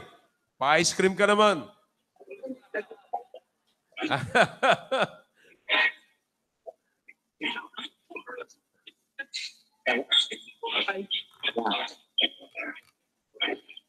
Hindi yan naintindihan. Yung sinabi kong pa-ice cream, hindi yan naintindihan. Okay, okay. All right, thank you, thank you. All right, thank you, thank you. All right, church. Salamat. Salamat sa Panginoon. Meron tayong mga ganyan na pinagpapala, I'm telling you. Sulit ano mang ginagawa po natin. Okay? All right, tumayo tayong lahat. And after the closing prayer, you shake hands with one another and say, God bless you. I'll see you on Wednesday. Wag ko natin kakaligtaan mga kapatid yung gawain natin sa Wednesday. And let's have a great time. At para patuloy po tayo na pagpalain ng Panginoon. Amen. Brother Agdon, alip po kayo, Brother Agdon. At wakasan niyo po sa panalangin. Alip po kayo.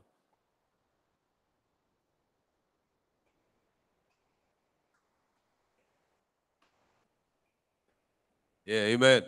All right, again, huwag niyo kakalimutan mga kapatid, lahat ng mga programa po natin. I hope nag-i-enjoy po kayo sa early program natin, Turn Your Radio On. Amen? Yeah. And after that, mga kapatid, alam nyo, ako po'y sinisikap ko na sumama po sa programa ng Our Family Time with God. Listen, at gusto ko laging nakakasama po sa ganoon, mga kapatid, para nagkakausap-usap po tayo. Para tayong isang pamilya talaga na magkakasama sa isang table. No? And tuloy-tuloy po natin yung ating programa. Keep tuning at habang tayo po yung nagtatrabaho, mga kapatid. Amen? Amen. All right, wawakasan po tayo sa panalangin ni Brother Andy Agdon.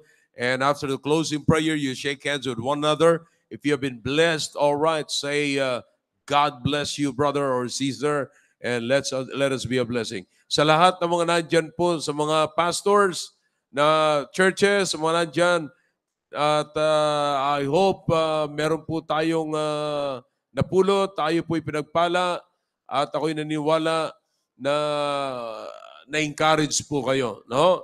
Sa lahat na nasa virtual, at sa mga pastor, sorry sa medyo nagkaroon ng problema yung aming computer dito. Hindi ko alam kung bakit.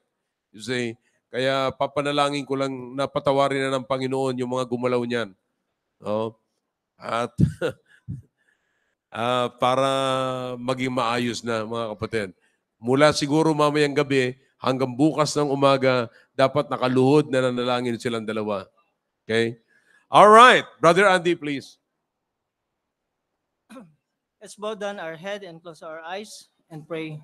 Dakilang Amang Diyos na makapangyarihan sa lahat, salamat po Panginoon sa iyong dakilang kabutihan at katapatan. Salamat sa mga kapahayagan na iyong salita na ginamit mo ang aming mahal na pastor simula kaninang umaga, maging hanggang sa hapong ito o sa gabing ito. Salamat na kung saan kami muli tumanggap ng biyaya ng iyong salita.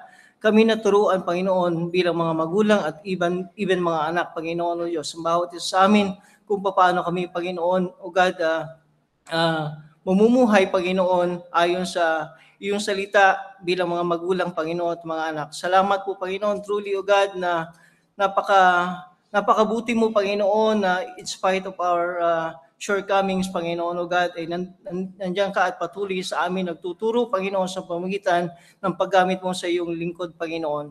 Salamat sa katagumpayan, Panginoon. Salamat po sa kaligtasan ng mga kaluluwa, simula kaninang umaga, maging sa gabing ito, Panginoon God. Salamat sa paggabay mo at patuloy na pagpapadaloy mo, Panginoon, ng masaganang karunungan sa aming mahal na pastor upang kami patuloy na maturuan, Panginoon God. Salamat din po, Panginoon, sa katagumpayan ng mga gawain sa lahat ng mga missions, mga mission churches, Panginoon O God, sa araw na ito, Panginoon O God. Lord, muli ay amin po pinagkakatiwala sa iyong mga kamay ang aming mga buhay, Panginoon. Sa pasamantalang pag-iwahiwalay po namin, O God, ay pakaingatan niyo po ang bawat isa. At higit sa lahat, Panginoon, give us, each one of us, Panginoon, the courage and strength and determination, Panginoon, na amin pong masunod ang iyong mga salita na aming natutunan sa araw na ito, Panginoon O God. At muli, sa iyong mga kamay, ay aming pinagkakatiwala ang lahat at muli patawarin mo kami sa aming mga pagkakasala at pagkukulang. Ito po aming samudalangin sa dakilang pangalan ng Panginoong Jesucristo. Amen.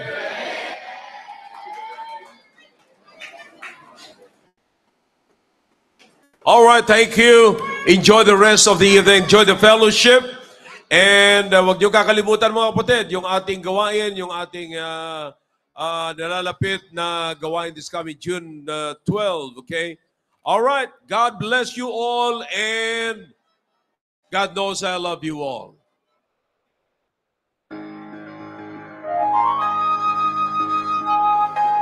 Enjoy the rest of the evening. God bless you all. I love you all. Bye.